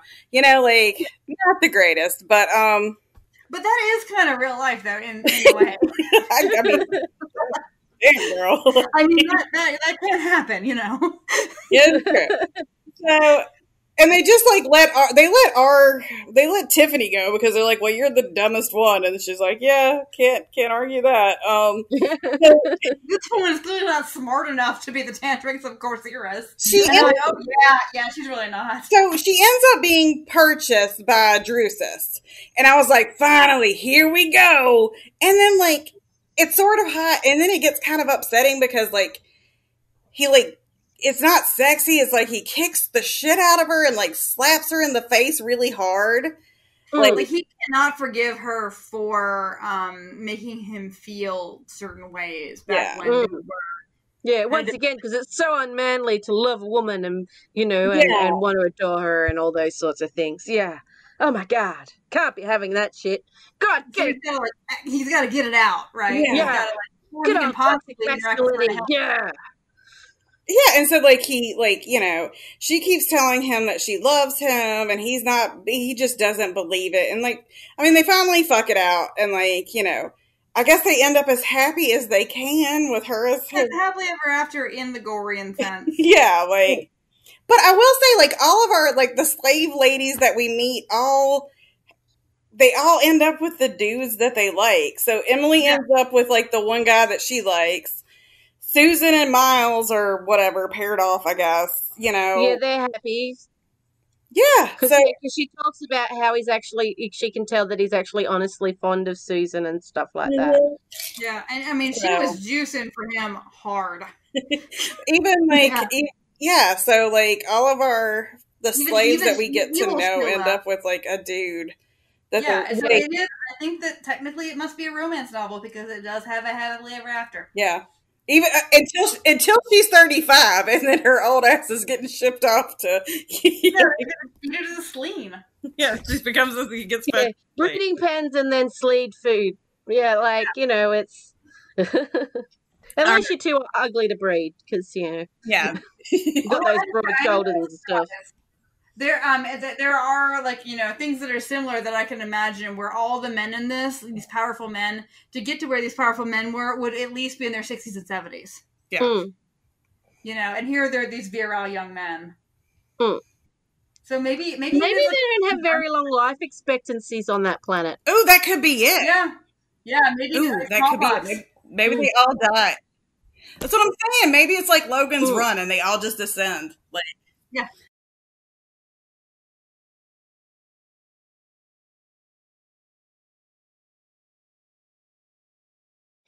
Now kneel in the sand, facing the camera, said the man. Kneel back on your heels. Place the palms of your hands down on your thighs. Lift your head, put your shoulders back. Spread your knees. Excellent, said one of the men. Now assume the same position, said the man, but in your profile to the camera. Your left side facing us. Keep your head up. Put your shoulders back more. Good. Splendid. Splendid, said another man. Now face the camera on all fours, he said. Good. Now lift your head and push your lips. Now start to kiss. More sensually. Now close your eyes. Good. Splendid, said another man. Open your eyes now and unpurse your lips. And turn. And turn. Stay on all fours. So your left side is facing us. So you have your profile to the camera. I complied. Now put your head down, he said. I did so. Splendid, said one of the men. Splendid, said another. I was keenly conscious of the radical submissiveness of this posture. I almost trembled with arousal. I dared not even think of the effect such a posture upon a woman if she had been put in it by men who were truly in power over her. She will do very nicely, I think, said the man. She will be ideal for our purposes, said another. You may get up, Tiffany, said the first man. I rose to my feet. I gathered the session was over. I was confident they were pleased. The fan, which had produced the surrogate of an ocean breeze, was turned off. The photographer began to extinguish his lights and put them to the side in a line against the wall. One of the men turned off the projector, and the beach scene which had been projected behind me vanished. leaving in its place a featureless, opaque, white screen. You are very pretty, Tiffany. Miss Collins, said the first man. And you did very well. Thank you, I said. You may now change, he said. Very well, I said. I feared I might be being dismissed. I returned to the dressing room. Australian Bogan edition. If it had happened in Australia, here's how it would have gone down. Look, now all you gotta do, face the camera, like kneel in the sand, fucking heads up, shoulders back, stick your tits out, fucking spread your legs. Yeah, that's fucking it. Yeah, that's fucking nice, eh? That's fucking sweet. Now do it again, but side on to the camera. Yeah, yeah, that's it. She's a fucking ripper, mate. Fucking oath. That's it, stick your tits out more. Yeah, now get on all fours, fucking duck lips. Look, fucking just stick your duck's lips out like you're gonna kiss me. That's it. Yeah, now fucking do it more sexy. Yeah, that's the way. Now we're talking. Fucking oath. Now on all fours, side on. Yeah, sweet. That's it. Put your head down. Yep. Look at this fucking cunt. Put me on his fucking knees like I'm some fucking servant, bitch. Fuck him. What, he fucking thinks he's some fucking flash cunt. Fucking, I'll get down here on my knees, kiss his fucking shoes. Fuck off. What? I don't care if it's Hugh fucking Hefner, mate. I ain't fucking nobody's servant. Fucking make me a little wet though, eh? It's a bit fucking sexy. I'm not into it though. Right? Nah. Fucking nah. Nah, that's other bitches, not me. You can get up now, Tiffany. Did bloody good, eh? Fucking nice job. Well, I guess we're done here then, eh? Fucking cancel on me, but I could tell. They for a real fucking sexy bitch, eh? Fucking got all the moves. Can't stand off the fan now. It's fucking about time, dude. That cunt was fucking annoying, blowing in me fucking face like that. Turned off projector. Poxy ass cunts were all just like, put a projector freaking beach up on the wall. It's just this scungy ass fucking wall acting like they're all these fucking flash studio photographer cunts. Fucking ain't got me fooled. I'm fucking out of here. I'm going home over the beer. These cunts are fucked in the head. Okay, so that is our book. So what we're going to do is we're going to do our questions, and then we're going to ask some questions. So, yeah. All right. Although these questions are a little different with this. I think that we will have a harder time answering some of I think but we're going to give it a shot. Okay, big dick energy or big dick energy. So what this is like, is our main guy, who I guess will make Drusus, like, is he a dickhead, or are you like, yeah, I'm kind of here for it? Or Miles, like, we have so many guys in this. Well, I think to be a Gorian man, you have to be both. Yeah.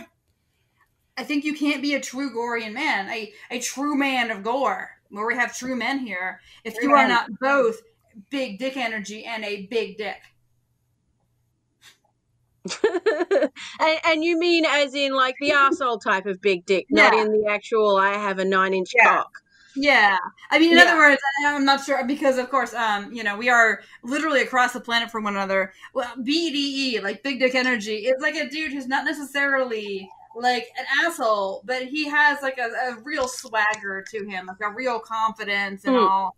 Whereas a big dick is just an asshole. So he does like not kidnap her and stuff like that, like he was going to. So we got to give him some kudos for that. Yeah, she would have had a happier life though if he had just kidnapped her right there. Well, yeah. Or if he had kidnapped her and taken her back to his people, would she have been impaled? Yeah, that's true. She could have been impaled. As opposed to impaled. Which is not a nice way to die. No.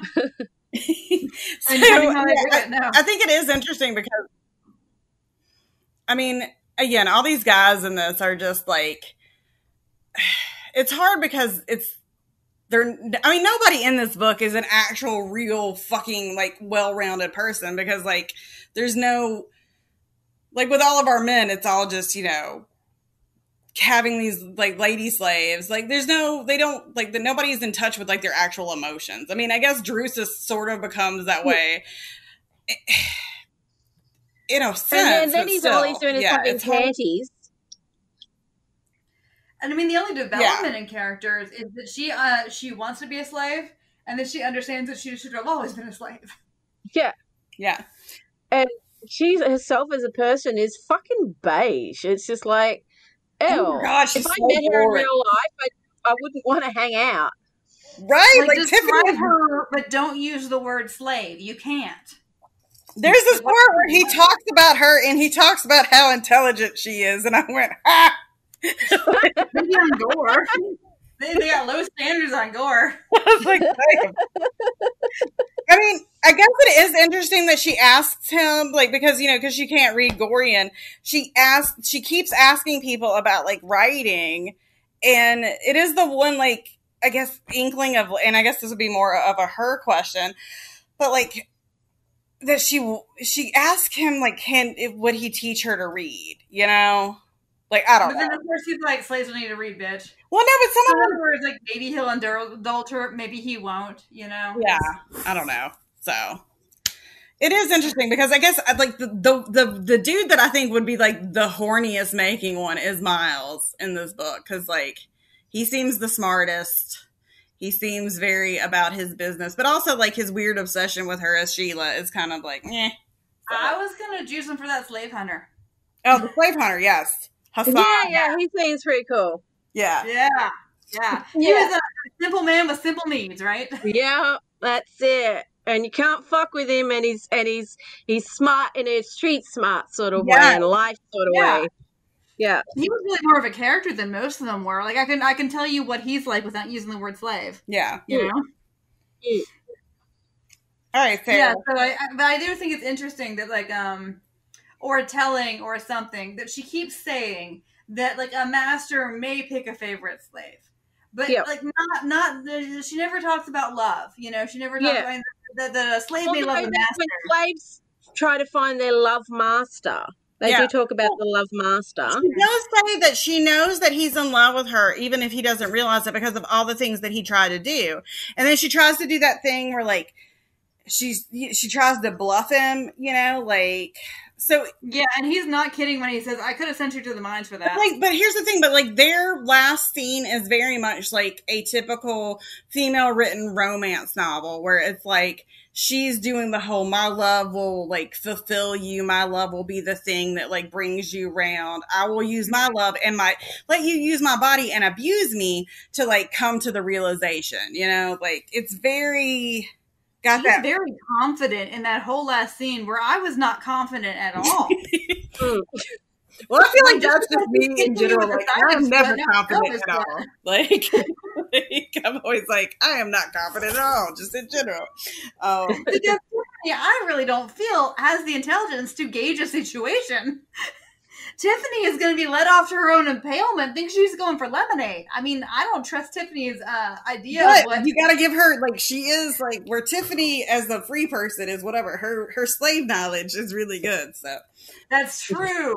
That's true. And I think that is kind of the point there is that, that like, her intelligence as free was false, whereas his intelligence as a slave, which is all about the royals of submission, is true. All right, Sarah, question 2. Would you talk shit with or about the heroine? Fuck Tiffany. Oh, totally about. Oh my God. Oh my, this woman. I just sprayed perfume in Tiffany's face. Like, I would have been the perfume bitch, like, plotting against her. I'd be like, hey, you guys from Gor, take that one. You know? Like, for one thing, it's like when you sign up with the Army, you got to negotiate a better deal for yourself. Oh, my God. You got to get that shit in writing with the recruiters. So I do think, again, like, I felt like, and again, it'd be interesting because, you know, for you, honey, you read this when you were younger. Like, I felt like Tiffany is, I kind of found her just purposely one note because like I said, like I never minded all the things that happened because like I didn't see her as a person ever, which maybe is terrible on my part, but like she was so beige and so just, I felt like she was just kind of like the narrator and was just like, well, this is how things are. So like, it was like, even though these things were being done to her, they weren't being done to a person, if that makes sense. Like, I wasn't ever like, oh God, I'm worried for her safety. Because she was almost like a psychological construct. Like, yeah. Okay, the trolley problem is like you're these people who aren't people. Yeah, and I'm not sure if that's sexist or if that's part of like. Okay, I haven't read any of Ayn Rand. Thank God, I'm far too old for that. But the people who are super into Atlas Shrugged and like the Fountainhead, I'm guessing the characters in those are kind of like this. Like they're there to prance around, to say things, and to do things to make a psychological and philosophical point. Well, I imagine it's sort of like with porn and sex work, we're told that with our branding and stuff, to put our branding out there and keep to our branding and not really let too much of our real muddy personalities come through and everything, because you want to be this little template that somebody can put their fantasy onto and it work. But if you've got too much actual character or person, then that messes with their fantasy, doesn't neatly slide in with that, what they're picturing on you. So maybe it's that sort of when you sell a house. I think that's a really good example though. Yeah, because I felt like she was very much like, because I think this book, and we're going to talk about that later too, like I think this book was for, anybody. Like I don't know who it was written for particularly, but I think like if this was something that appeals to you, like you put yourself in there very easily, because like how she writes herself, she's got very limited like defining characteristics. That's more just, I mean, again, like we said, we didn't find out that she was like blonde with blue eyes until, we're almost finished with the book. I felt like she was just kind of like, she was a placeholder. Was this written for men or for women? I say it's definitely written for men. Yeah. It's sort of like the men's version of the romance novel sort of thing. Yeah. Because if it were written for women, it would be different. Yeah. Like there's parts, and when I was a teenager, like when I was the age that you were when you read this, I would have been, I would have been fascinated by this. And I did read things that had like some of the elements of this, which I found extremely interesting and eroticized. Yeah. But as it goes on, like the first 100 pages, I was even like, this is pretty titillating as an adult. Like if I can kind of like, turn my brain off and miss all this, like women are born to be submissive thing, just like the slave stuff, this is kind of hot. But then like 200 pages, 300 pages, 400 pages in, shut up. But I think, but conversely, like I do obviously think it's for men, but I think for people who maybe like, if you're a woman who like might be interested in being submissive, like it's probably in a different time. It's definitely still erotic for women that are submissive sort of thing or have a curious. When we say that I read it when I was younger, so I was 15 when I first read this book, and it was what made me realize that I was kinky, but I didn't have the words or the language or the understanding because there wasn't the information out there for me. But I think I grew up on farms and stations. So in America, you'd call them ranches, like those really fucking huge ass farms. Right, yeah. Where it's like 10,000 acres to one paddock. And I was expected to work alongside the men from young and work just as hard, and I was treated no different for being a child or female. I was just one of the workers and treated exactly like the men. And then whenever I went into the rest of society, I would then at school or anything, I'd then be treated like a girl, and I wouldn't be accepted by the boys and the men as an equal. I was just a girl. I was never strong enough. I was never this enough. I was never that enough. And I was constantly having to fight against that and go, no, I am just as strong. I am this, I am that. And it was just always this constant battle for equality and to be treated the same. And then to have read that book and had those reactions, I was just like, oh my fucking God, no. And I freaked hardcore realizing I had these desires inside me that was so opposite to everything that I was fighting for every day of my life, that I took all those urges and everything and I put them in a little mental box and shoved them up in the corner in the back of my brain and like hid everything in front of it, whatever, anything I could to go, we never think of that again. It never happened. Oh, wow. Okay, so this is written by a man, and I think is written for men. Did you read now I don't know how old you are, but when I was this age, I also read Anne Rice's beauty books. Okay, yeah. And it's kind of like a lot of the same ideas from for women from a woman. And a whole other ball of wax. And hot.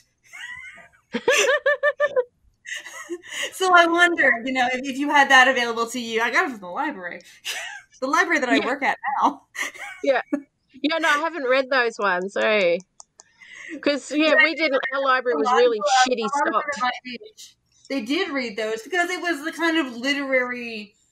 If you said erotica, it wouldn't be in the library. So literary, I guess, fiction with an erotic bent was available and that you could get. At the time we didn't have 50 Shades and all, but that was something with this kind of like power play dynamic that was available. That was written for women by a women's, by a female author, and I don't know. I think it's an interesting like a comparison. Yeah, it would be interesting. Yes, I might have to read them now. Well, I read it so long ago, and I bet I would probably bet money that I was 15.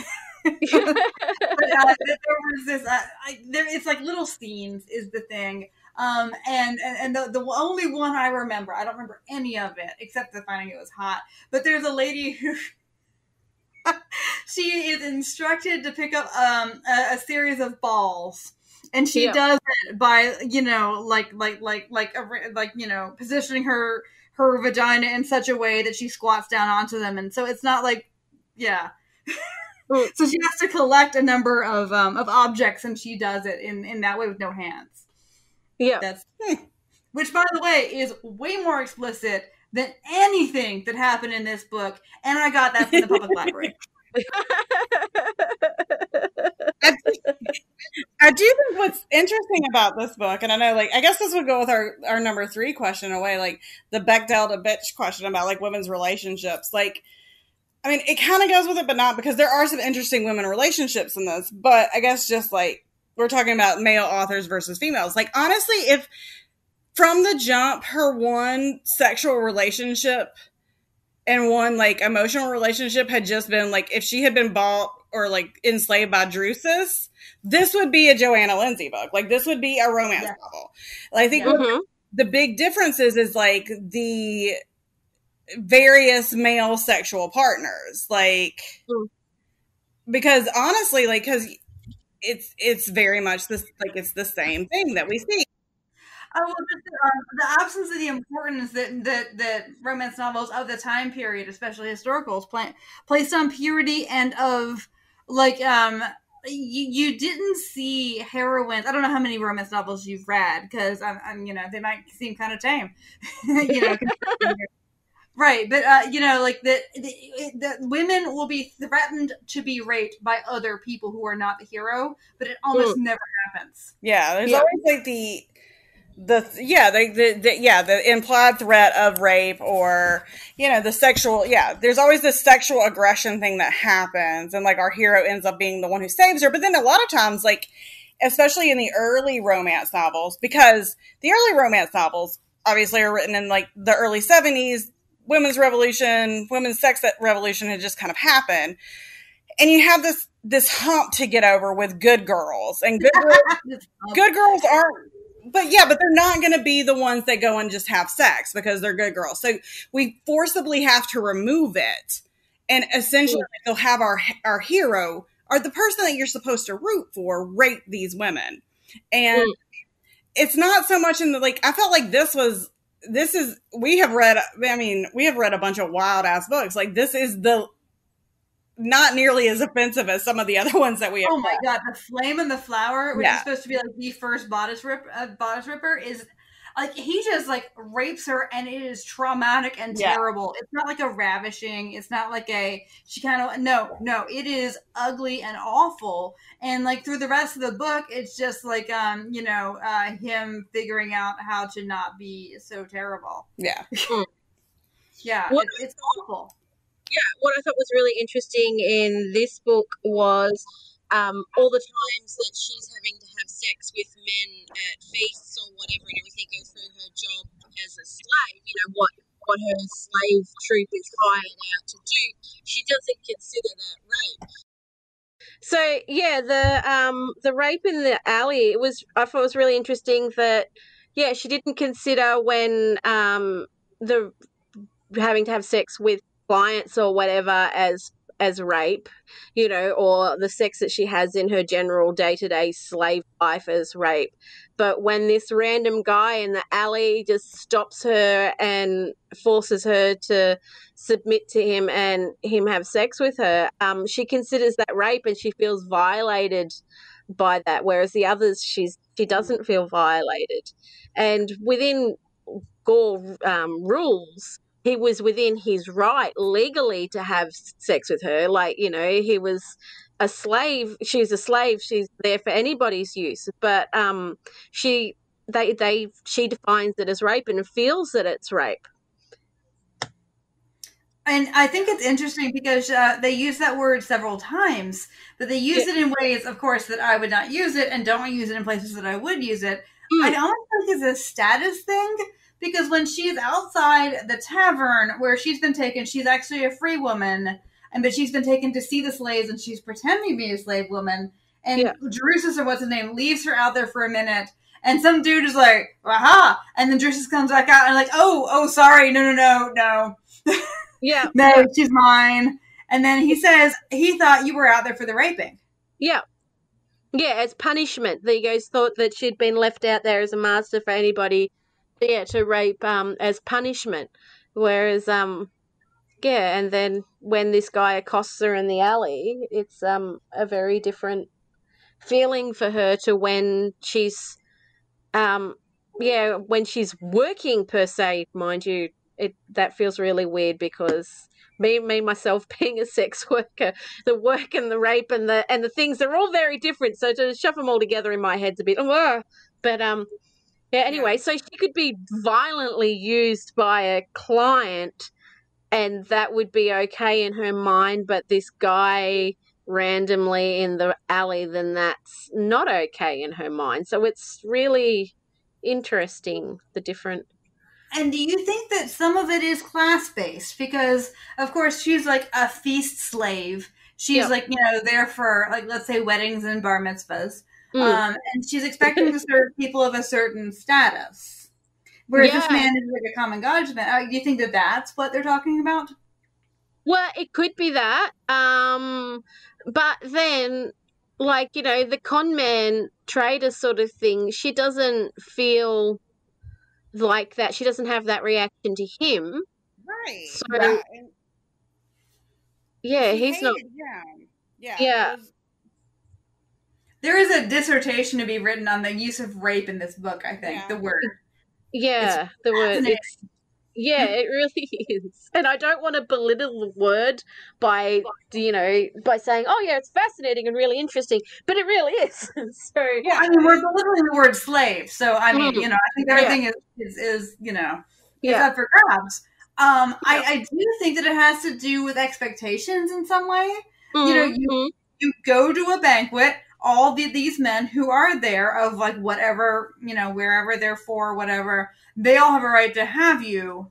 Or you're given as punishment to somebody, he has a right to have you. Somebody who comes upon you and tempts you because he has a right to it, is that rape? It's interesting.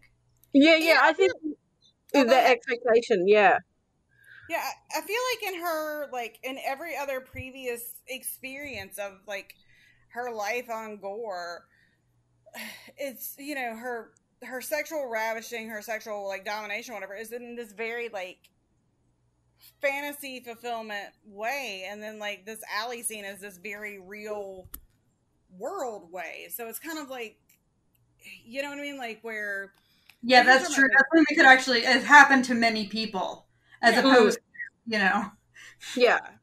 Like, being a thief slave of gore. Banquet and just, I mean, it's, it is, this book is wildly interesting for that. So, what's our fourth question, Sarah? Lord, our questions. Are you ready for our fourth question? Are you really ready for our fourth question? Sorry, I can't figure out what's making this beeping noise. When it comes to consent, is this book more Robin Thicke or Marvin Gaye? Oh, God. Let's just throw that one out. Well, actually, we just talked about that. That's the discussion we just had. Like, what does consent mean in gore? Well, I feel like, I mean, we've been talking about this whole time, and I think this is really interesting, and I think it's a good thing for Honey to revisit on, in talking about, like, in this, like, fantasy world, like, the difference between this book and everything else is consent, and... Yeah. Sorry, yeah? Oh, no, yeah, just go ahead, yeah. I was going to say, when you look at this book in the rest of the series too, with women, when they have silk slaves, male sex slaves, they strap the male slave down to the couch and just ride them like they're a toy, and they don't allow them to put their arms around them or anything, because that would be the man overpowering a free woman. It's like, what's wrong with her? Hug, a girl likes a hug.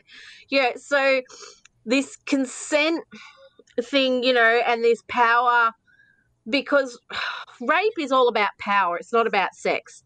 And so these weird views they have on what is overpowering in this book it's all kinds of fucked up.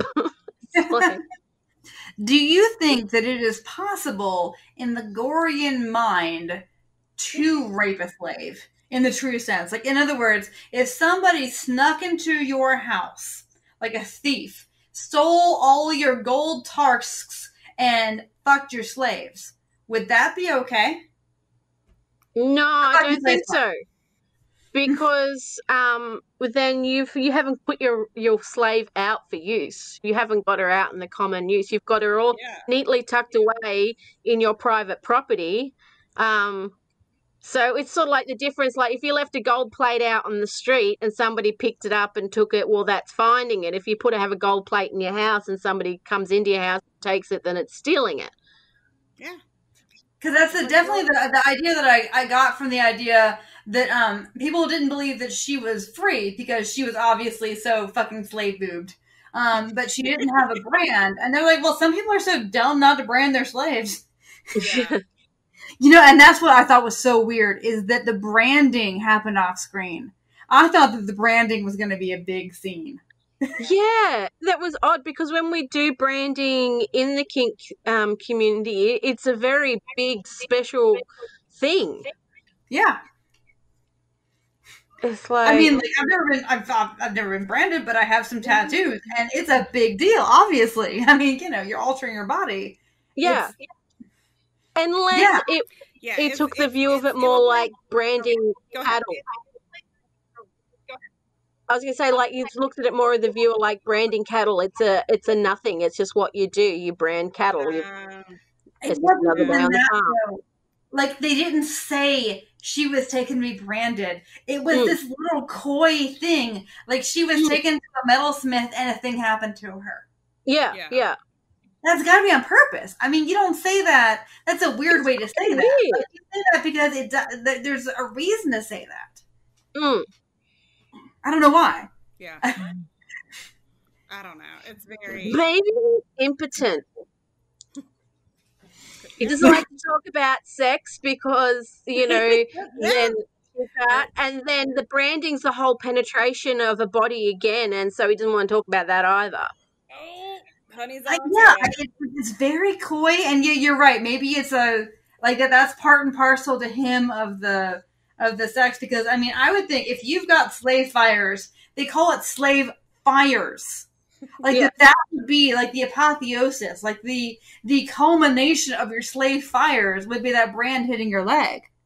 I don't know. I mean, it's so interesting. Like the only experience I have with branding is like I work at an HBCU, and so like a lot of our you should probably clarify that.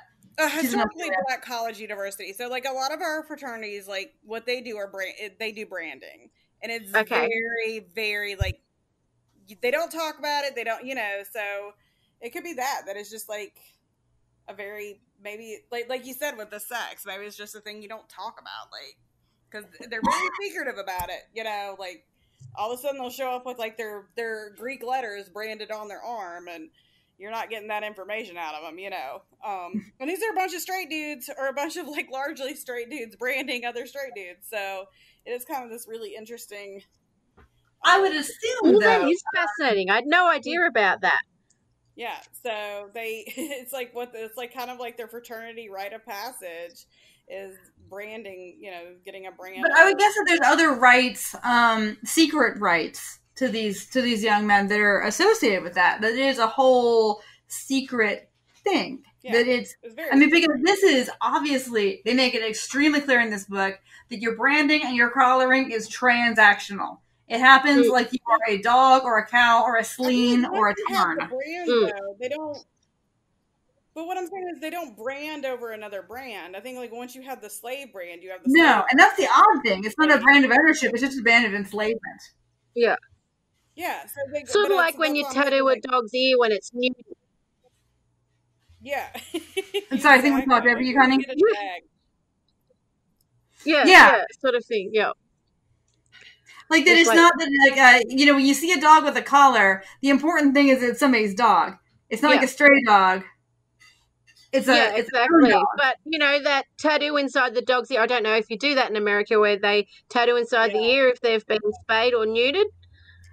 So actually, they do if it's trap, neuter, release. They'll clip a cat's ear. Actually, it took me several months to Google why my new fucked up, absolutely worst dog I got from the shelter. I thought it was a pen mark, by her space scar wasn't going away. Well, evidently that they'll tattoo it in blue or green, because, you can't always see it on a dog's flesh, that you don't have to spay it again, because of course you can't always see. Yeah. They do that, but I have heard about the ear tattoo, in other places. I don't think they necessarily do an ear tattoo here all the time. Oh, okay. Radio. But that's, once again, like, I'm thinking maybe it's the same sort of thing. Like, you've got the tattoo in the ear going, oh, this dog's been done. It's now desexed. It's like, oh, this slave's been done. It's a slave. Because obviously there is clearly a vast difference, and that cannot be moved between. Like we said, it only goes downhill. You do not move between being a slave and not a slave. Like in actual imperial Rome, you could be a slave, then you could not be a slave, then you could be enslaved again. That was not a chattel slavery system. Whereas this, no, you're a slave, that is fucking it. And they even say, like, if you are stolen from a city, and they will take you and they will enslave you, if you escape and go back, you're still a slave. It does, in fact, when you think about it, make it like, why would you escape? Yeah. Okay. Our fifth question does not really pertain to this, because it's how badly are you judging your mama for reading this? And my mama made it through this entire fucking book. My grandmother would not have known what any of this is. So. Sorry, mama is like a real country ass, like, I guess you'd say, a Bogan way of saying your grandmother. All right, Sarah. I'm glad that we have this commonality. Question 6. Would Scarlett Johansson be in this movie? I mean, obviously, because there's, like, all of a sudden, this is a very, like we said, everybody in this is white until they're not. We get a couple of, like, instances of, like, other races described. The barbarians are Earth people, so it's you can say, like, it's not that you're a racist, because when you said barbarian, you meant Earth people. Yeah, the barbarians were Earth people. Yeah, probably. ScarJo has been in a lot of our books. Yeah, and that's kind of it's our racial question, our racial index question, like, where a lot of our books are basically racist by omission, where there's no other race other than just white people hanging out. But I do think it's interesting that we have the... Well, it's also our LGBT... we're doing number 7. Okay. Well, this one, like, it's hard. It's like, you're not leaving the house looking like that. This is where we talk about fun outfits, but all we have are, like, the slave tunics. But she does, I mean, like, they are and the well chastity discussed. belts. We get the chastity belts, which I'm always very interested in a chastity belt situation. And that was kind of hot, actually, because it was, like, her talking about, he didn't think about what the girl would feel, but, like, that was kind of tittillating. Yeah. But the slave things, and I mean, she talks so much about slave silks that they actually got kind of boring. I mean, they were well described. Like, normally they were like super deep V, your titties on display, and the short skirt. Although I found it difficult to understand. Okay, in the normal slave posture, in which you do on your knees. Hello, you still there? Yeah, I think we lost Sarah. Yeah, I can't hear her. Can you hear me? Talking about outfits somewhere. Can you hear me? Can you hear me now? Yeah, Verizon? There she is. Verizon? Yeah, okay. All right. Hello? Yes, we hear you. Okay, well, I didn't know that. Your thing was like, it was not clear to me. And I mean, this is a stupid thing to wonder, and to wonder enough to put in a podcast, but yet it's obviously important enough for this dude. Okay, so when you're sitting there in your Gor pleasure slave kneeling posture, which we know so much about, can I see your BJJ or not? Well, do you have well, I suppose you can see the vulva. Yeah. I mean, that's my thought. Is that, like, if it's as short as they say they are, that, like, when you're sitting like that, you can see your vulva. Yeah. But then again, I'm like, well, I don't know, because they say short, but how short is it? Is it maybe like more of a teasy kind of thing where you can see everything? I don't know. Because they talk about the back being open as well. There's no neither closure, because she can't just say it's not a romper. Yeah. She says neither closure so many fucking times in this book. Yeah, there's so many. Yeah, we don't have closures. And you know what? It missed a great opportunity. And I think it almost went for this opportunity. But when they saw Sheila's original clothing, and it was panties and a bra, it was titillating, but they could have done more with that, right? Yeah. Yeah. Okay. Yeah, I mean, like, we have the slave silks and all that kind of stuff, too. But, like, it's nothing, like, super fun. I don't know. Again, aside from the chastity belts. I was interested in the chastity belts. They don't say anything about what the men wear. No. I didn't like that. I like to know what a man's wearing. All right, Sarah, question number 8.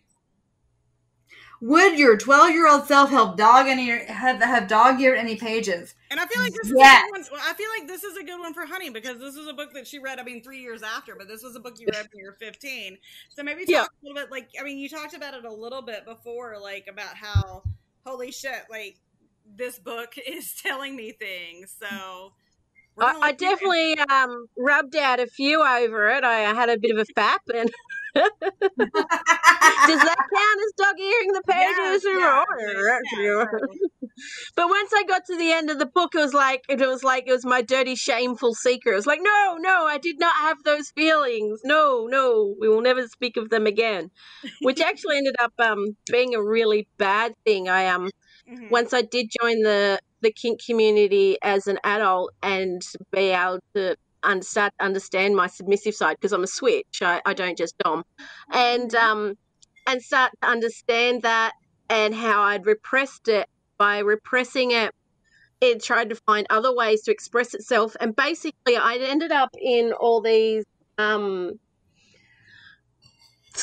abusive relationships where I just endured the abuse, trying to give them the world on the platter, trying to serve them, going, I love you, I love you, I love you, giving this just mad submission to, but no healthy boundaries or anything, and just taking the abuse because, oh my God, I love you. So this is sort of like part of why I'm passionate about, we need to educate and have healthy discussions about this and find healthy ways to express it, because if we try to suppress it, it works out bad. Like, we're wired that way. Kinky people are literally wired that way. They can't help it. Does that make sense? I just kind of wonder if, like, what if the kind of tent pole, if the lodestone, like the thing that everybody read was not this, but that's something that was more about consent and the give and take of power structures, and like, just what if it was written by a woman? What if this whole thing were written by a woman? Would not it be so much healthier for so many people? Because this is a very, very popular thing. See, I don't necessarily agree with that, because we've read a lot of things that are written by women that are massively unhealthy. Good point. So I don't think it's a male female thing, and I think that does lead us to a good segue of, like, are there things, honey, that you would suggest that are like good depictions of healthy BDSM or healthy, like, kink, like healthy either books, porn, whatever, like in the kink BDSM community, that be like, hey, this is a good way to start exploring this, you know? Oh gosh, no. I haven't come across them, but I'm not actually a reader of erotica or such. Right. I'm a fantasy sci-fi person. I originally picked up this book going, oh, fantasy, swords and other worlds and stuff. But it was really interesting. Like, I read this book at age 15 and had this response to it where it brought out made me aware of my submissive urges. And then I read another book as an adult, and it's called Owned and Owner by Anik or something like that, Jacob. And it's a similar sort of thing, like similar sort of world, except for the women, there's no women naturally on that world. The women have to come from another world, and they only go to this world if they choose to. So these women have consented to become slaves. And so there's that. So I thought that was a better way to approach it, because not only have they consented to that beforehand, but the interesting, I found that book brought out my dominant side rather than my submissive side. So thought it was interesting how I reacted differently, and I wanted to then very much brought out a very strong urge for me to have a female submissive that I could shape into this beautiful walking artways sort of thing, as opposed to just use or abuse. And that feeling of her wanting it too definitely changed my attitudes to it, if that makes sense, how I reacted to the book. How do you feel about, obviously, I suspect that most things that are like this book, which is very size and age and everything else uninclusive. Like, even if you are obviously like a perfume model, you get put on the slave diet and then they're perfectly slave formed. Like, what is your feeling about that, and how that is so frequently, like, in fantasy literature, movies, all that kind of thing? The lack of size inclusivity of anything else, what's that like?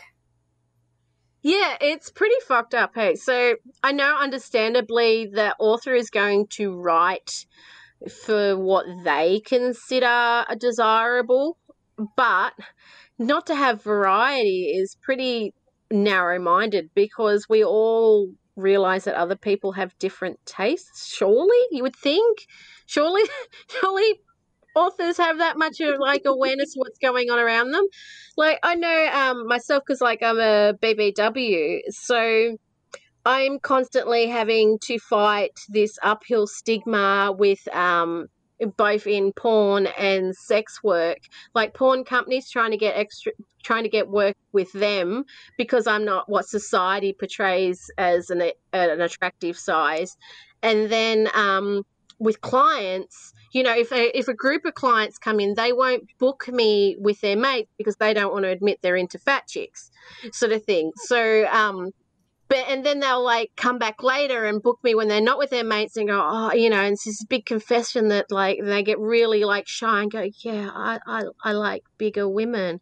Like, it's this shameful thing. So it's really frustrating. The desire is out there. So many people love different body shapes than what society presents as desirable, but nobody wants to admit it because society's made such a big thing of that only small, tiny is attractive.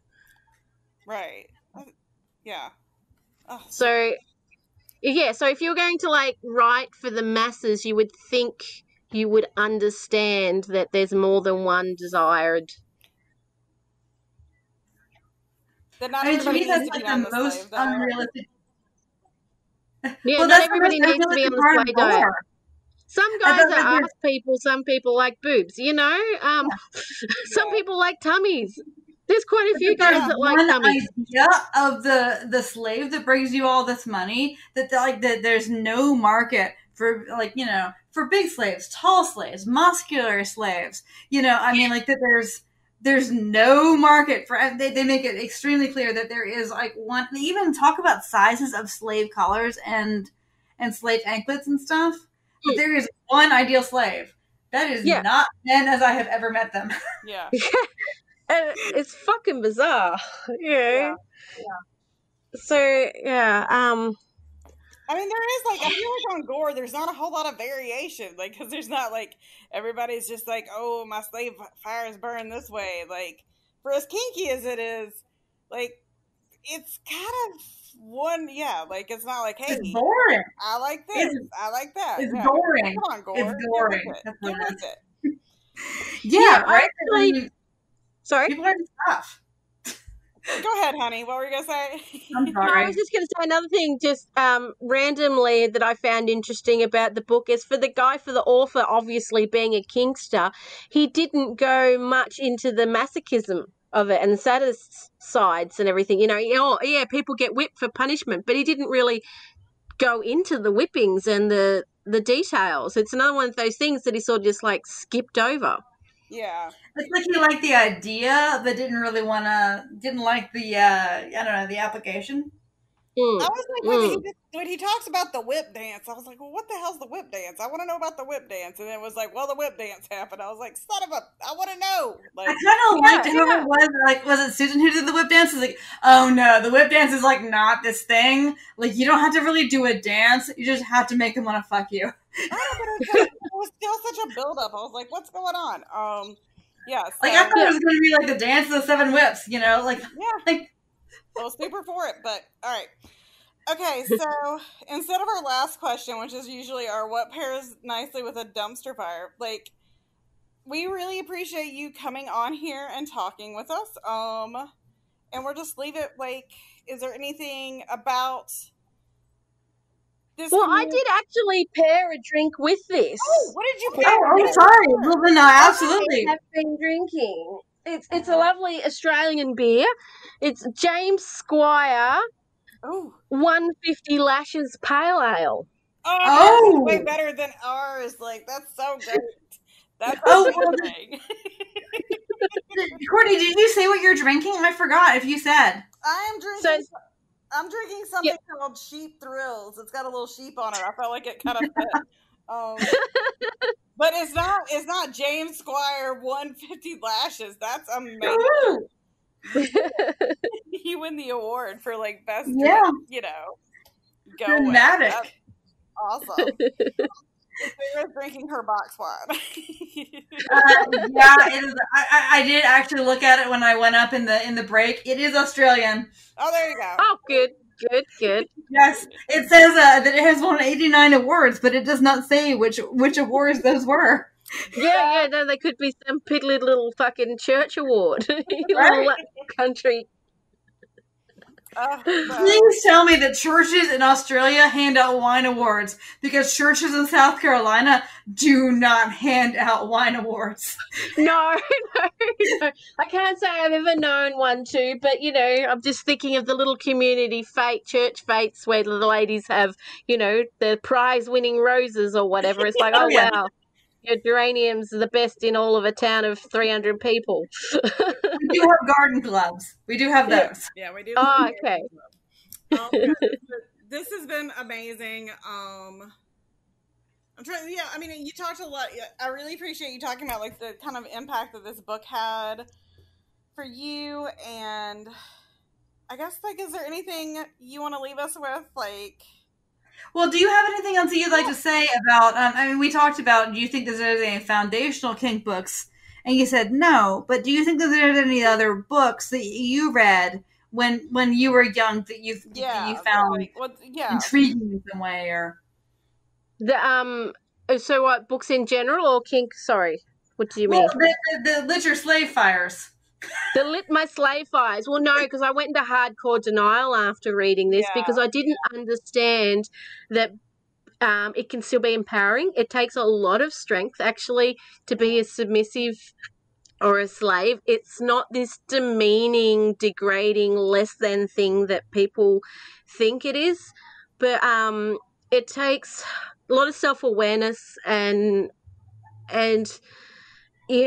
strength, especially in our society that teaches it's such a bad thing, to then admit that that's something that you desire, and the self-acceptance around that is huge. And then you got to do your research and your learning and stuff like that so you don't end up in an abusive dynamic. But also, you've got to communicate and all these other things that we're just simply not taught about sex in our society. It takes a strong, like you think about, because I deal mainly with male subs. I know numerous huge, great, big, burly, strong guys that are submissive.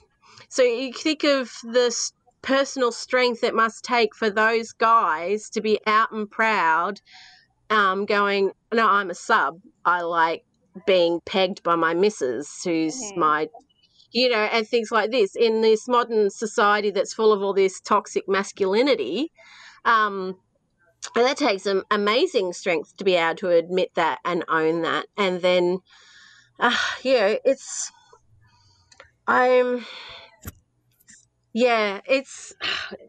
really, really wish that we could create more conversations around this and educate people so they can learn to accept themselves in all these colourful sorts of variations that each of us are, because if we don't, we end up in bad places.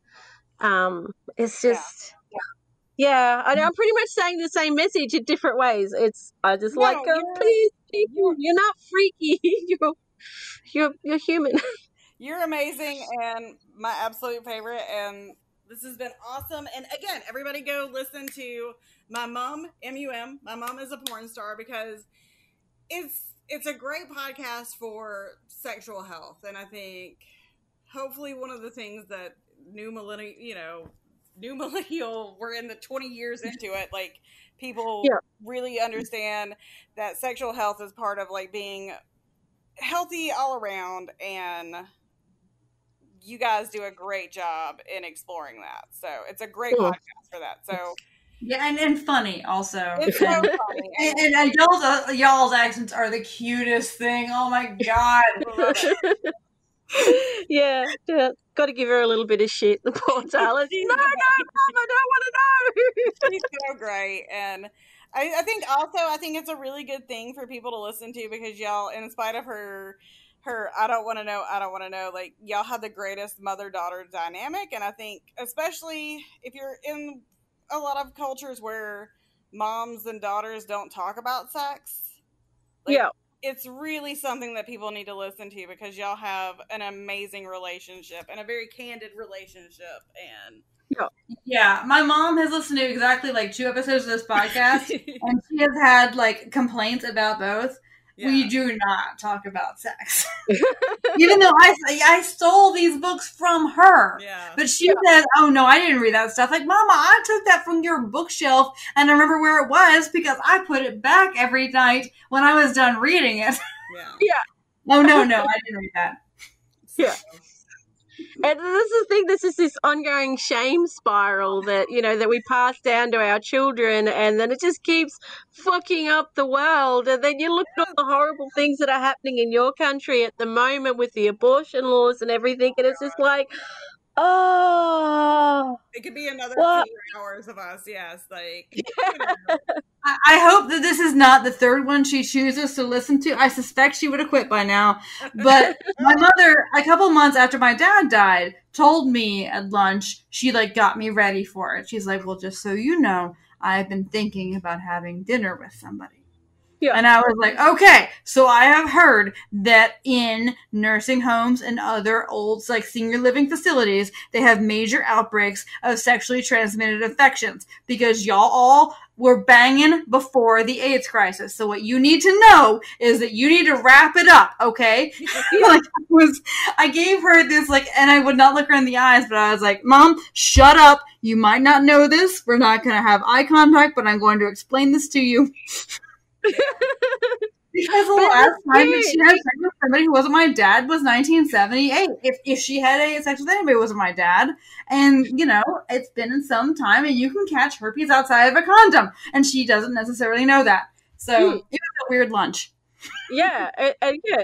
So good on you for sharing that knowledge with her and pushing through the awkwardness to, empower Please her. let this not be the one episode she chooses to actually listen all the way through our podcast. I really appreciate this story. Still love it. It's great. It's great. Oh, well,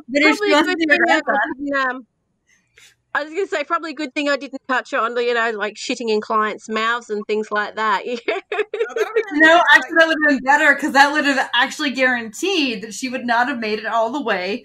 Well, that me talking about her and I having a lunch conversation because, I need to know more about it. But we know you have lunch coming because our time difference is wildly different, and I really appreciate you coming and joining us. This has been I had fun with this. This was awesome. Oh my god! This has been so I'm glad you enjoyed it. You were super great. So again, thank you so much for your good sport about this. I know. Playing game, catch with us. Yeah. This is so much fun. Thank you. You've been a very, very generous guest. Yeah. Oh, you're welcome. There you go. It's good old Aussie hospitality. Was there anything else that you would like to push people to when we hit stop recording? Any, say the name of your podcast again, if anything else. Okay, so if you want to listen to me and my daughter talk shit about sex, then it's My Mum is a Porn Star. So Mum, the Aussie spelling with a U.